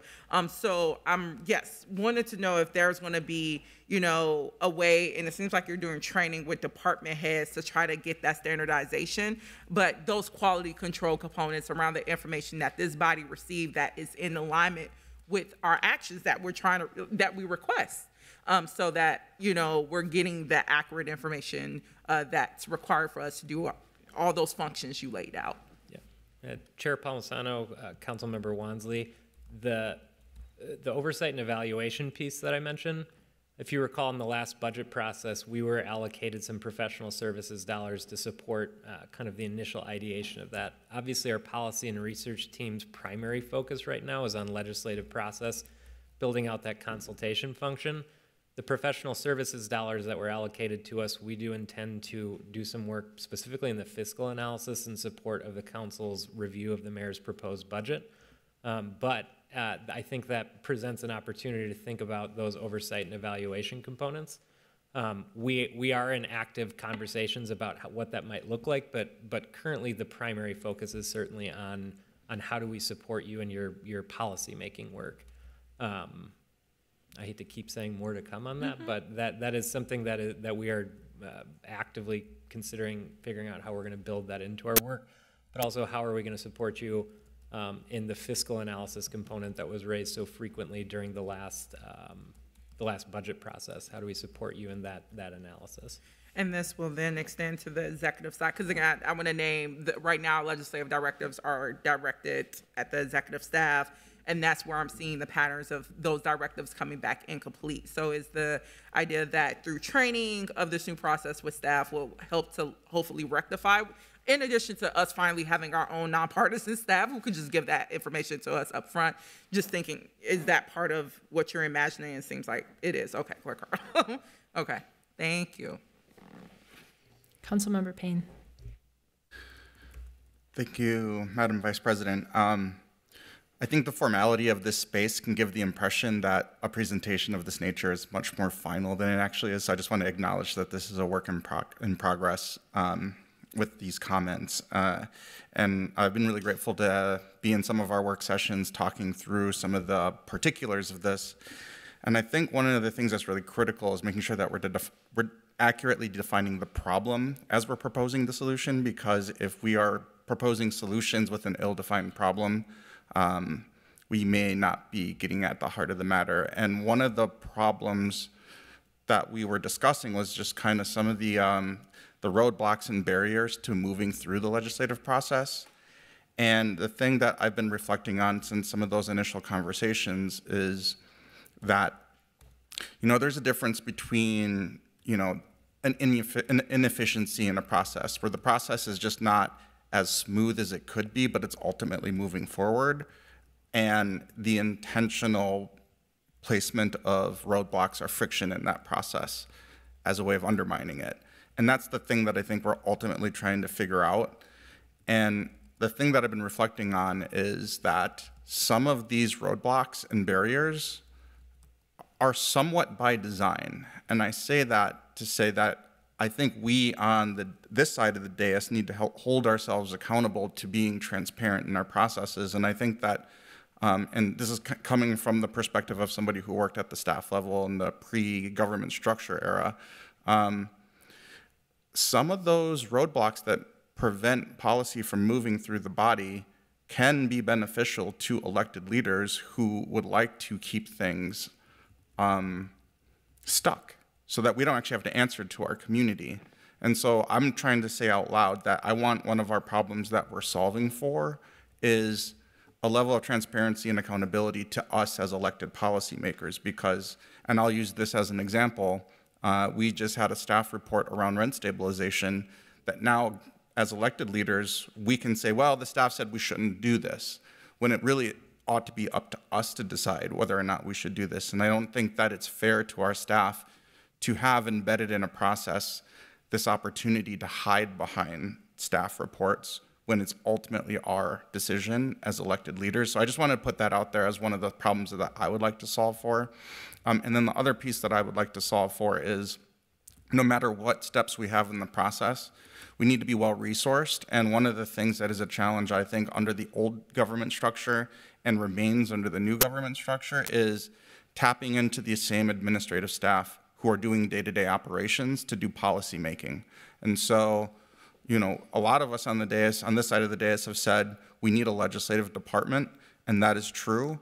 And there are a lot of administrative staffers that exist underneath, the authority of the mayor who also do policy work. And I would like us to not just explore adding FTEs to a legislative department, which is essentially what our current roadmap is to support the legislative process.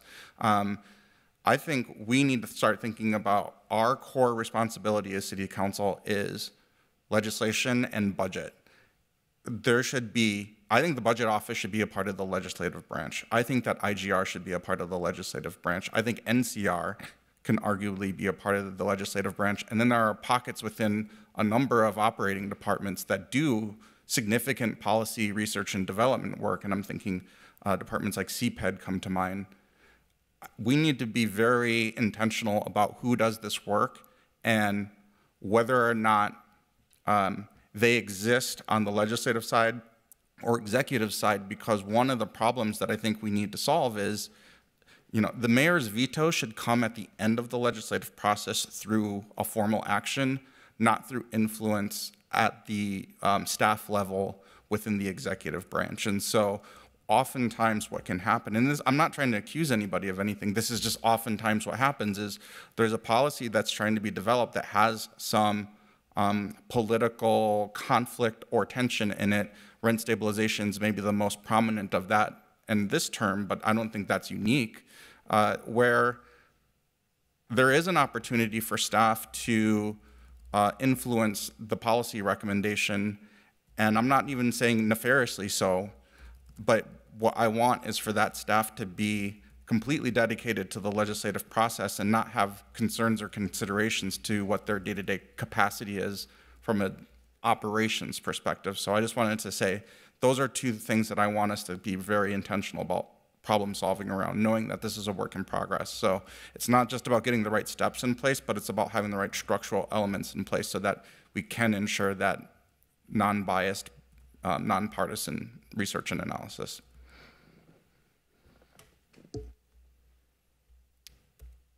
Councilmember Johnson. Thank you, Madam Chair. And before I get to my point, I do want to mention a decorum concern. I heard the words hide behind. staff reports mentioned, and I am concerned about that from ascribing motives, and frankly, I think it's insulting language that has the ability to escalate things. So I'd urge my colleagues to follow our decorum rules that this council did approve unanimously. That would be wonderful if we could do that. I also want to thank our staff for their work on this. Thank you, Mr. Patrick. Thank you to Clerk Carl. Thank you to the others involved. I really appreciated this report. I think it's really excellent work, this update, and the ways that you're working to support this body. I think it's important for this body as well. I did have a question for Mr. Carl, but it might also be able to be answered by our city attorney. I did also hear earlier the suggestion that somehow it's in violation of our own approved policies to directly reach out to staff. Could you confirm if that is in violation of our policy for council members to ask questions of our city staff? Through the Council Vice President, no, Councilmember Johnson, as you know, it is not a violation of the charter or any established rules or policies for council members to connect to staff. What is a violation of the city charter, and certainly the city attorney can speak more directly to what the charter says, is that the council and its members and committees and staff, the legislative branch, is prohibited from any effort to interfere, to usurp, to invade, or to give directions to the department. So our policy that we adopted did provide two branches. I only spoke to the formal legislative directive. The informal request process is equally as important, and as I said in my presentation, the informal request is the default, our preference as an organization, because we would like that the two options together work, and I think I said this, to facilitate the free flow of information and productive collaboration between executive and legislative branches. Very, very, very often, departments have and can provide information. And what that policy has done and what we've trained on is that it is to give discretion to departments. At what point are we simply providing public data in response to a request to a council member? Often because the council member needs that information for some purpose, or you're getting it for your constituents. Versus, and I use the 3 Ps as an example, a city policy, a priority, or a program. Once we get into existing priorities, policies, and programs, or the anticipation of changing them, we're talking budget, we're talking resources, we're talking a change in the city's established rules of operation. That automatically puts us in the area of a legislative directive. Very, very often, things aren't that clear-cut. And so I use myself in training oftentimes as an example. The guidance we've given departments is if a council member calls and the request that they have is for public data that exists that you can produce, roughly it should take about 5 hours. Around 5 hours is half of one working day. There are 13 council members, you have 2 aides each, that's 39 people in the legislative department that are touching departments.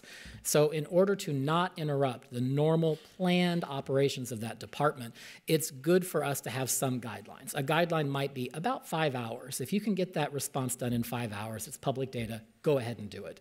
But what happens if it's 7 hours? Do I say a hard no, that's got to be a directive? No, you should have the discretion as a department head. This is also why it's very important that we have processes where you may call someone that's not the department head and ask for information. Those department heads and their management teams need to have processes in place to teach all of their staff. If you're contacted by a council member or a ward office, it's fine for you to communicate with them. Make sure you run it up the chain, because the lower in the organization, probably they don't have the full context of what that inquiry means. So if the inquiry comes in, let's say you're asking for information from the elections office about turnout data across all municipal elections since 1990. That data is all on our website. It might not make sense, however, if I just point you to the website. And maybe you've asked for some comparison data about turnout in specific wards. Could my office do that for you? Absolutely. It's all public data. It's all on our website. But would it make sense if I just gave it to you? Probably not. And I could probably say, you know what, that's going to take 2 days to do. And in my negotiation with you to say, how soon do you need that, council member? You could say, 2 weeks is great. I'd say, great. I can get that for you. Even though it's going to take more than 5 hours, even though it's going to take some extra work, I have the ability to work with you and say, let me understand what your request is. Let me see if I can refine that. Let me see if I have the capacity to do it. If I don't, then I can also talk to you about, right now, I don't have capacity. These are the things on my desk. But maybe we can negotiate 2 months out. So the goal should always be to work towards an informal request process to the greatest extent possible. And council members and their aides are welcome and encouraged to use that process to work with departments. To the extent, though, that we get into established priorities, policies, and programs that dictate the operations of how the city delivers its services and manages its programs, we are talking about a legislative directive. Those often are much more complex and require a lot more coordination across the enterprise. I spent a lot of time talking. I did start by saying the city attorney who drafted that policy is sitting right at the dais and could probably also give you some more clarity on that. Thank you, Mr. Carl. And what you've described sounds like working with other people in an organization, frankly, and I appreciate that. So it's great to know that it is not a violation of our policy in order to request information or ask for information, that really it's about large, complex requests that take a lot of time, or specifically about directing policy. I appreciate the words you used, that informal is the default and our preference as an organization, and that it's about productive collaboration. And I completely agree with that. I think there's a saying around this around don't call a meeting when you should send an email, and don't send an email when you should pick up the phone, and those sort of things. I think it's about working together as an organization and promoting that collaboration. So once again, I really appreciate all of this. I'm glad for the clarification. Thank you. Thank you. Councilmember Rainville. Thank you. Thank you, Madam Chair. So, Mr. Patrick and Clerk Carl, I also want to thank you. You've done a great job, and I see your staff back there. Thank you. You're building a house from the bottom. You know, the voters have spoken. They have clearly defined how the city is to be run. You focused on the administrative branch. You got that done. Now you're focusing on the legislative branch. So thank you very much for your hard work. Your briefing made it very clear to me what you are doing and how well you're doing it. Great gratitude.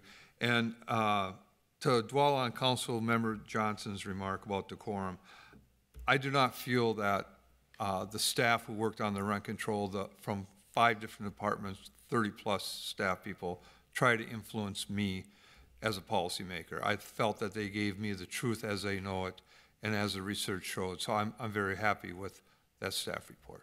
Thank you. Thank you. Councilmember Wansley.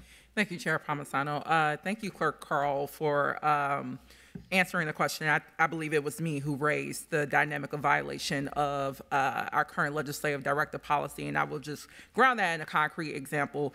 So when I brought forward the fiscal analysis of the MDHR settlement agreement that was voted down by this body several weeks ago, several council members in their comments mentioned, well, just follow up with staff to get that information that is about a legal settlement that actually touches on the 3 Ps that you talked about. Apparently, it had a budget proponent. It dealt with policy and operational dynamics.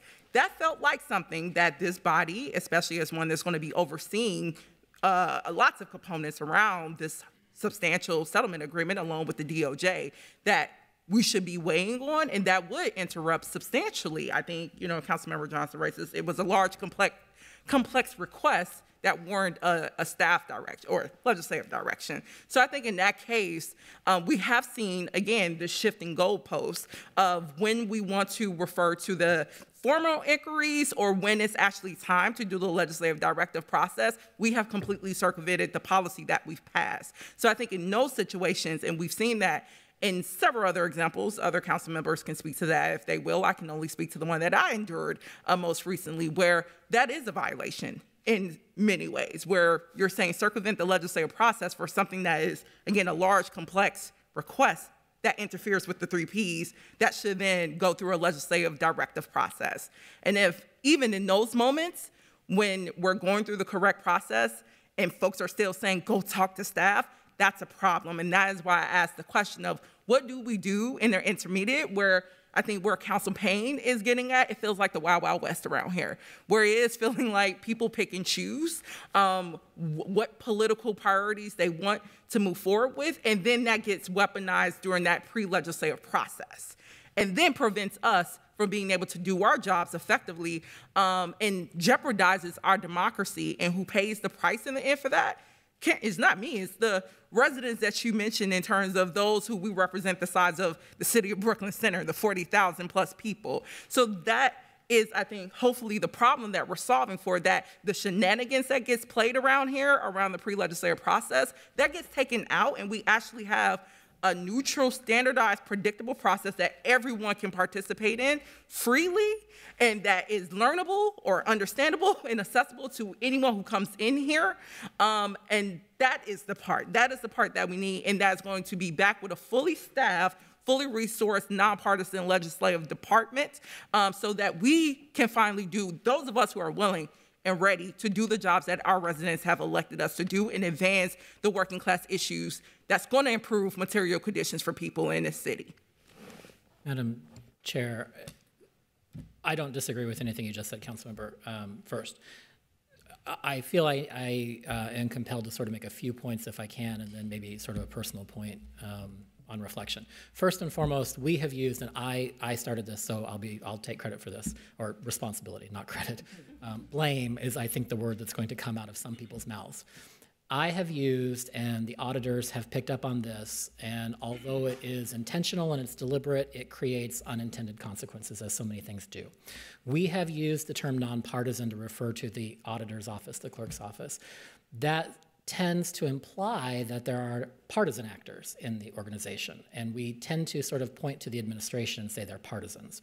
I need to very quickly point out, I've been in local government for 25, going on 26 years. I've worked under different forms of government. I work very closely with the heads of all the departments and staff at all levels. They are professionals. They are expert at what they do. They care very deeply. We saw the employee awards this morning. They are not partisans. And so I want to be clear, when we use the word nonpartisan for us, it equally applies to the people in the administration and the 25 departments that happen to be under the mayor. They're also nonpartisan career professionals who do bring their best advice to the table every day. It's concerning to me that perhaps unintentionally trying to distinguish our role as nonpartisan staff, we've created an unintentional divide in the body, or a misunderstanding of what that means. You certainly, as the council, have partisan staff in your aides. This is simply a nonpartisan staff. But I do want to be quick, because people throughout the enterprise watch these proceedings. They think that maybe I'm implying that they're not. And so I want to be very clear. There are professional, expert, nonpartisan people throughout this organization who serve every single day. And I know you know that. I feel compelled to state that because I've used that term, and I want to be clear. I'm not suggesting anybody outside of the auditor or the clerk are partisan. They're not. They serve this council. They bring their best to the team, because they're not necessarily, I can assure you, thinking about the council. They're thinking about those approximately 33,000 people each of your wards represents and who you represent. I like to say that the council is the proxy of the people. You are the voice of the people collectively. And those of us drawn to careers in government respond to that. And so when your voices are heard on the dais, it is impactful to us. I want you to know that. Two, I want to be able to share, and maybe it's safe to do it because she's not here. Councilmember Goodman made a comment, and hold me accountable for what she said, if you can remember this. When we were doing the interview with Councilmember Goodman, who is now going to leave the city council as the longest serving council member in the history of this city, just by the number of terms she served. And we were presenting to her the proposals, and I was a little nervous, right? I mean, those of us who have known Councilmember Goodman for a long time knows that she can be very passionate, she can be very direct in her response, and she doesn't necessarily want change a lot. She was very excited about what was presented in that room. And she was one of the last people that we talked to, which meant she saw the flip charts with all of your feedback. And she looked around the room and she said, you know, when I joined the council, I was the renegade. I was the upstart. I was the one who questioned everything and didn't like it. And now I'm the longest serving member. And I find myself defending systems that, you know, I helped to build. She said, I think everything on here is right. She said, you're going to have to blow it up to make it again. Some of these things are just going to have to be undone. And I thought that was nice to hear from the longest serving council member that it is appropriate for us. We changed our form of government. We've expanded the council's roles. We've created a strong mayor. We've added new departments. And she said, and she didn't question or really push back on any of the things that she saw sort of written up as ideas. She just said, yep, that sounds great. That sounds good. You need that. You need to be pursuing that. You need to be doing that. And sometimes you just got to start from scratch and blow it up. And I think that hopefully is what we heard from all of you too, I hope that's what you saw reflected in our presentation today. We are literally starting as if it's recreate from ground zero. So hopefully we're able to pull together sort of all of these disparate voices we hear from the council that represent what is a very dynamic community, right? None of your wards are exactly the same. That's part of the beauty of Minneapolis. And so pulling all that together is a challenge. It's a challenge as you work together. It's a challenge for us who work for you, and by that I mean not just the legislative department, I mean all 25 departments and the 4,000 people who work for the city of Minneapolis every day. We all want to do a good job for you. I know that it's been frustrating for you who are newly elected to dig in, and that's what I took away from Councilmember Goodman. She said it shouldn't be that you have to be here 24 years to figure out the process. You should be able to know the process maybe by day 5, not day 1, but you should be able to come in here and have good staff who really help you embrace that system and understand it. And so what I've heard in your feedback, Councilmember, is exactly that, just said differently, said from the perspective of I am eager to get started. I have a lot of things I want to do on behalf of my ward. I've heard that from all of you. You've all expressed that in different ways. I'm sure Mr. Patrick would echo that, and as would his team. Hopefully that's what our presentation in the end has presented. And as I said, it would be our goal to come back regularly. We're not looking to wait for 2 more months to come back. We want those briefings to just be an evolutionary process. We want to have some study sessions. We want to come back to this body more as schedule allows to really dig in and say, okay, we think this is the next thing. And thumbs up, thumbs down. Is it right? What would it take? Tweak it a little bit. And then when we get the final approval, moving forward into final action. So I don't know that that made a lot of sense, but those thoughts were sort of gelling in my head as I sat listening to the rest of the conversation, that there are 4,000 people who work here every single day. They bring their best. They are all professionals. We all take very seriously what we hear in this chamber because you do represent the people who are our big bosses, the people who are the residents of the city of Minneapolis, and we're very excited to do this work. Thank you. I'll call on Councilmember Payne first, and then I have some final thoughts on what Clerk Carl just said. Councilmember Payne, you're in queue. Thank you, Madam Chair. Yeah, I actually just got back in the queue just to kind of clarify some of my statements. Apologize, Councilmember Johnson, for any offense that I may have caused by the inelegance of my choice. I was trying to speak in real-world examples rather than in hypotheticals, but and I think you spoke to this really well, Mr. Clerk.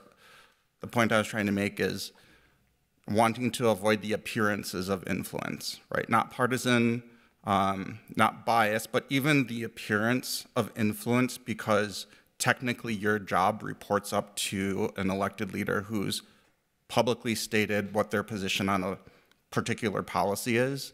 There's a lot of pressure that you might be under that circumstance to have influence and bias unconsciously even seep into how you conduct your work. And so I wasn't my intention to ascribe any motivation about people's current positions on rent stabilization. I was just trying to use a real world example to make that hypothetical case. And we just had our ethics review board. Even the appearance of things can be as damaging as the thing. And I just want to reiterate that the appearance of influence when staff whose livelihood is tied to a certain person's policy goals creates perverse consequences and unintended consequences. Thank you. Thank you, Councilmember Payne, for those words. They're really thoughtful. I do want to just reiterate what Clerk Carl said, that there are subject matter experts across our organization. They serve our city, they serve our council, and sometimes those are challenging. They're difficult to come stand in front of council and give us facts and recommendations from their areas of expertise that they believe some of us will feel are potentially unpopular. They do not deserve to be disparaged in any way. Any characterizations of shenanigans that are happening between city staff or us and our colleagues are untrue and they're unfair. We are all trying to change here and to work differently in ways that we've tried to map out in that room where we're going through flow charts. But we're really trying to embrace that in a new government structure. There's certainly different ideas around ways that our government could be differently organized than we have so far. I think the best way to characterize that, and I had a conversation about some of this in a different part of the organization with Councilmember Chavez today, I think it's just not yet complete, right? We're more than half done. We're certainly not all the way there yet, and maybe we need to change things. But these are ways that we have started this term from scratch, so that level of respect and helping each other find our way through and to find a new way forward, that is what I see city staff and our colleagues working to do together every day. And it is really important to understand that the words that we say from the dais are heard pretty loudly throughout our employee base and throughout the city as a whole. So I really appreciate this conversation. Council President, you can have the last word. Thank you, Madam Chair. I just first want to really offer my gratitude and thanks to staff for digging into this work. I think that we had a voter-approved referendum that said change our city government. It has to be done in phases, in steps, of which we are probably at the second step, and there will be several more steps to go prior to us really embedding a changed governmental structure for the city of Minneapolis. You mentioned, Clerk Carl, that maybe it'll take 5 days for some people to understand the processes. But I know that there are governmental bodies that have rules in place for centuries. And it still takes much more than 5 days to understand those processes. Sure. That includes municipal governments, state governments, federal governments, all throughout the country, and one might even say the world. You know, I try to be very judicious with my comments on this council. I try to listen to my colleagues. I try to understand where they may be coming from with the foundation that they are speaking on behalf of making Minneapolis a better place for everybody to live. I would hope that I have the same level of respect from my colleagues as I try to provide to them. Some of the comments that have been made on this dais today and in the past regarding staff, regarding the motives of other council members, etc., is very disturbing to me. People step up to work for the city of Minneapolis, to run for office because they want to have a better city for everyone to live in. That is the bottom line. Nobody, as far as my time on this planet, and tomorrow will mark my 62nd birthday, there are no people who have the same thoughts and ideas at the same time ever. Doesn't mean they're wrong. It doesn't mean that they're right. So, you know, I just want us to all, we may have differences of opinions, but I believe our goals are all the same, and I'm going to continue with that. And I'll just end by saying thank you once again to the staff for moving us along on this process to develop this legislative process. I think I heard mentioned that budget is a very important part of this work as well, and that will be the work that I will be trying to move forward to ensure that we can fully staff and fully stand up a legislative department that can do this work for us. Thank you. Thank you.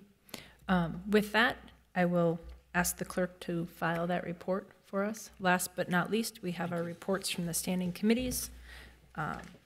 Those reports of committees will begin with the Business Inspections, Housing and Zoning Committee. I see, can somebody from Business Inspections, Housing and Zoning give us that report? Councilmember Chugtai has her hand outreached to help us. Thank you. I appreciate it. Thank you, Madam Chair. The Business Inspections, Housing and Zoning Committee will be bringing forward the following items to our council meeting on Thursday. Item number 1 is an on-sale liquor license for a business in Ward 3. Item number 2 is a rental hall and extended hours license for a business in Ward 10. Item number 3 is a rental hall license. Item number 4 is the expansion of premises and sidewalk cafe license. Item number 5 is an extended hours license for a business in Ward 2. Item number 6 is a bond issuance for Northrick King residential project in Northeast. Item number 7 is tax increment financing plan and housing revenue bond issuance for the Plymouth Avenue Apartments project. Item number 8 are the liquor license approvals. We have 6 of them. And item number 9 are 71 liquor license renewals. Item number 10 are 2 gambling license approvals. Item number 11 is transportation network company rate study. Item number 12 is an alley vacation on 28th in Chicago. Item number 13 is a rezoning a portion of 465 Girard Terrace. Item number 14 is rezoning at 137 46th Street West. Item number 15 is a rezoning at Inglewood Avenue Apartments. And item number 16 is a permanent expansion of premises license for a business in Ward 3. Thank you. That's the Business Inspections, Housing and Zoning Committee report. Next, we'll hear the Policy and Government Oversight Committee. Councilmember Wansley, would you give that? Thanks. The Policy and Government Oversight Committee is bringing forward 25 items for approval. The first being the passage of resolution for 2023 quarterly donation reports. Number 2 is passage of resolution for gift acceptance from the Joyce Foundation for travel expenses. 3 is passage of resolution for gift acceptance from the Major Cities Chiefs Association for travel expenses. 4 is passage of resolution for gift acceptance from the John Jay College of Criminal Justice for travel expenses. 5 is a passage of resolution for gift acceptance from the Bureau of Alcohol, Tobacco, Firearms, and Explosives for travel expenses. Number 6 is a passage of resolution for gift acceptance from the National Association of Counties and Cities Health Official for travel and lodging expenses.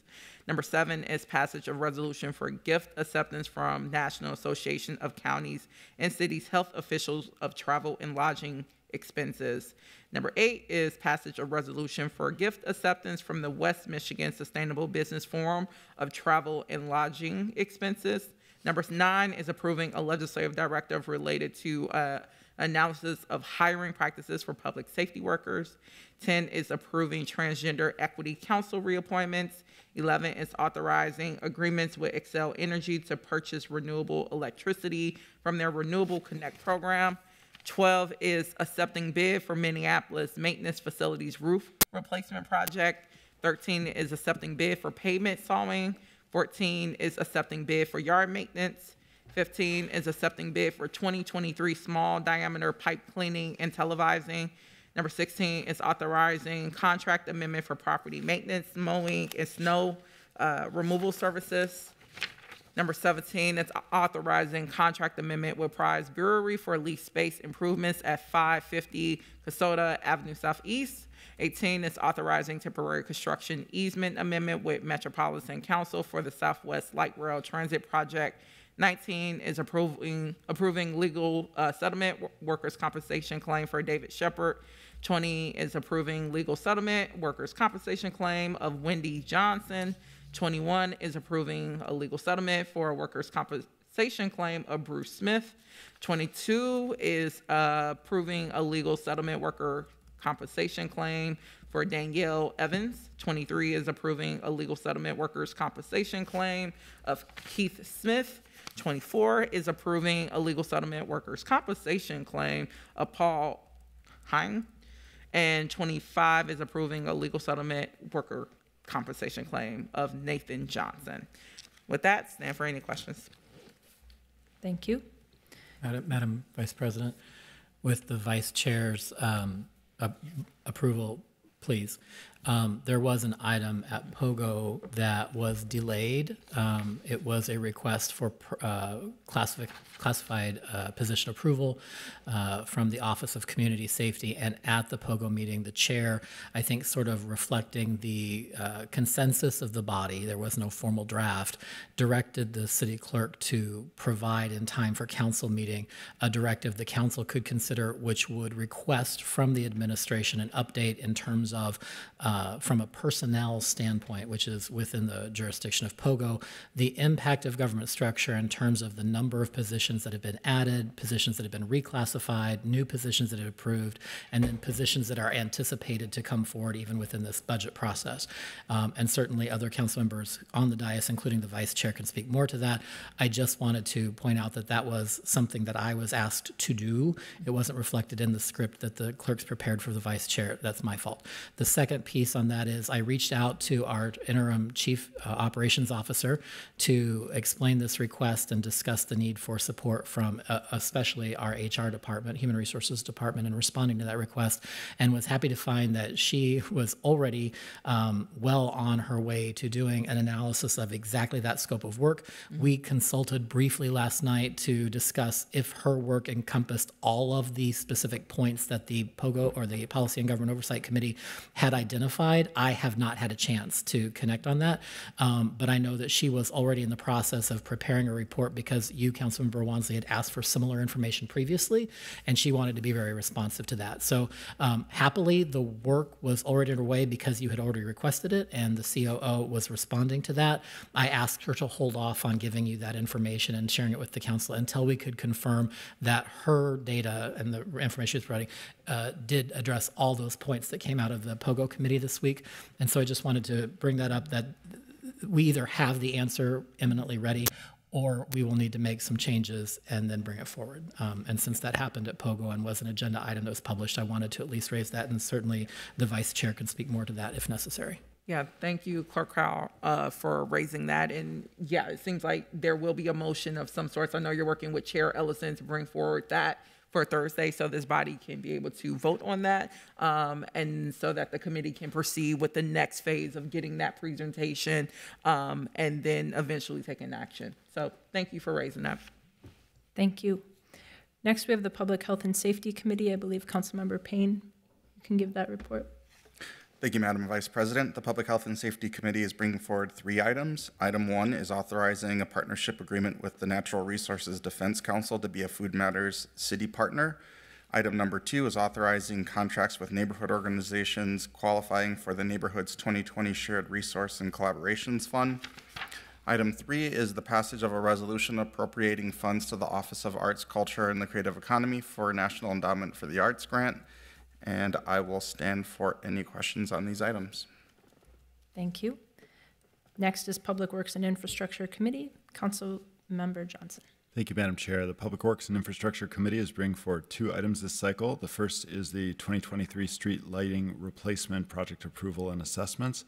And the second item is a passage of a resolution on the Olson Memorial Highway / Highway 55 priorities. I'll stand for any questions. Thank you.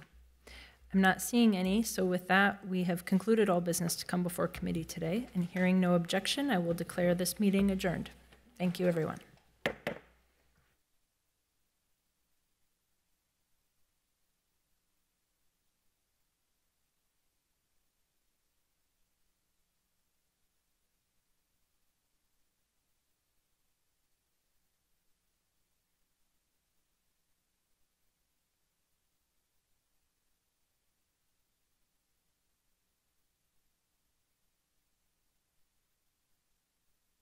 Spaces, including their locations and instructions on use, check out the City of Minneapolis website. Minneapolis is home to more than 100,000 pets, and with plenty of trails, sidewalks, and dog parks, there are lots of outdoor places to enjoy time with your four-legged friend. And when you're out and about,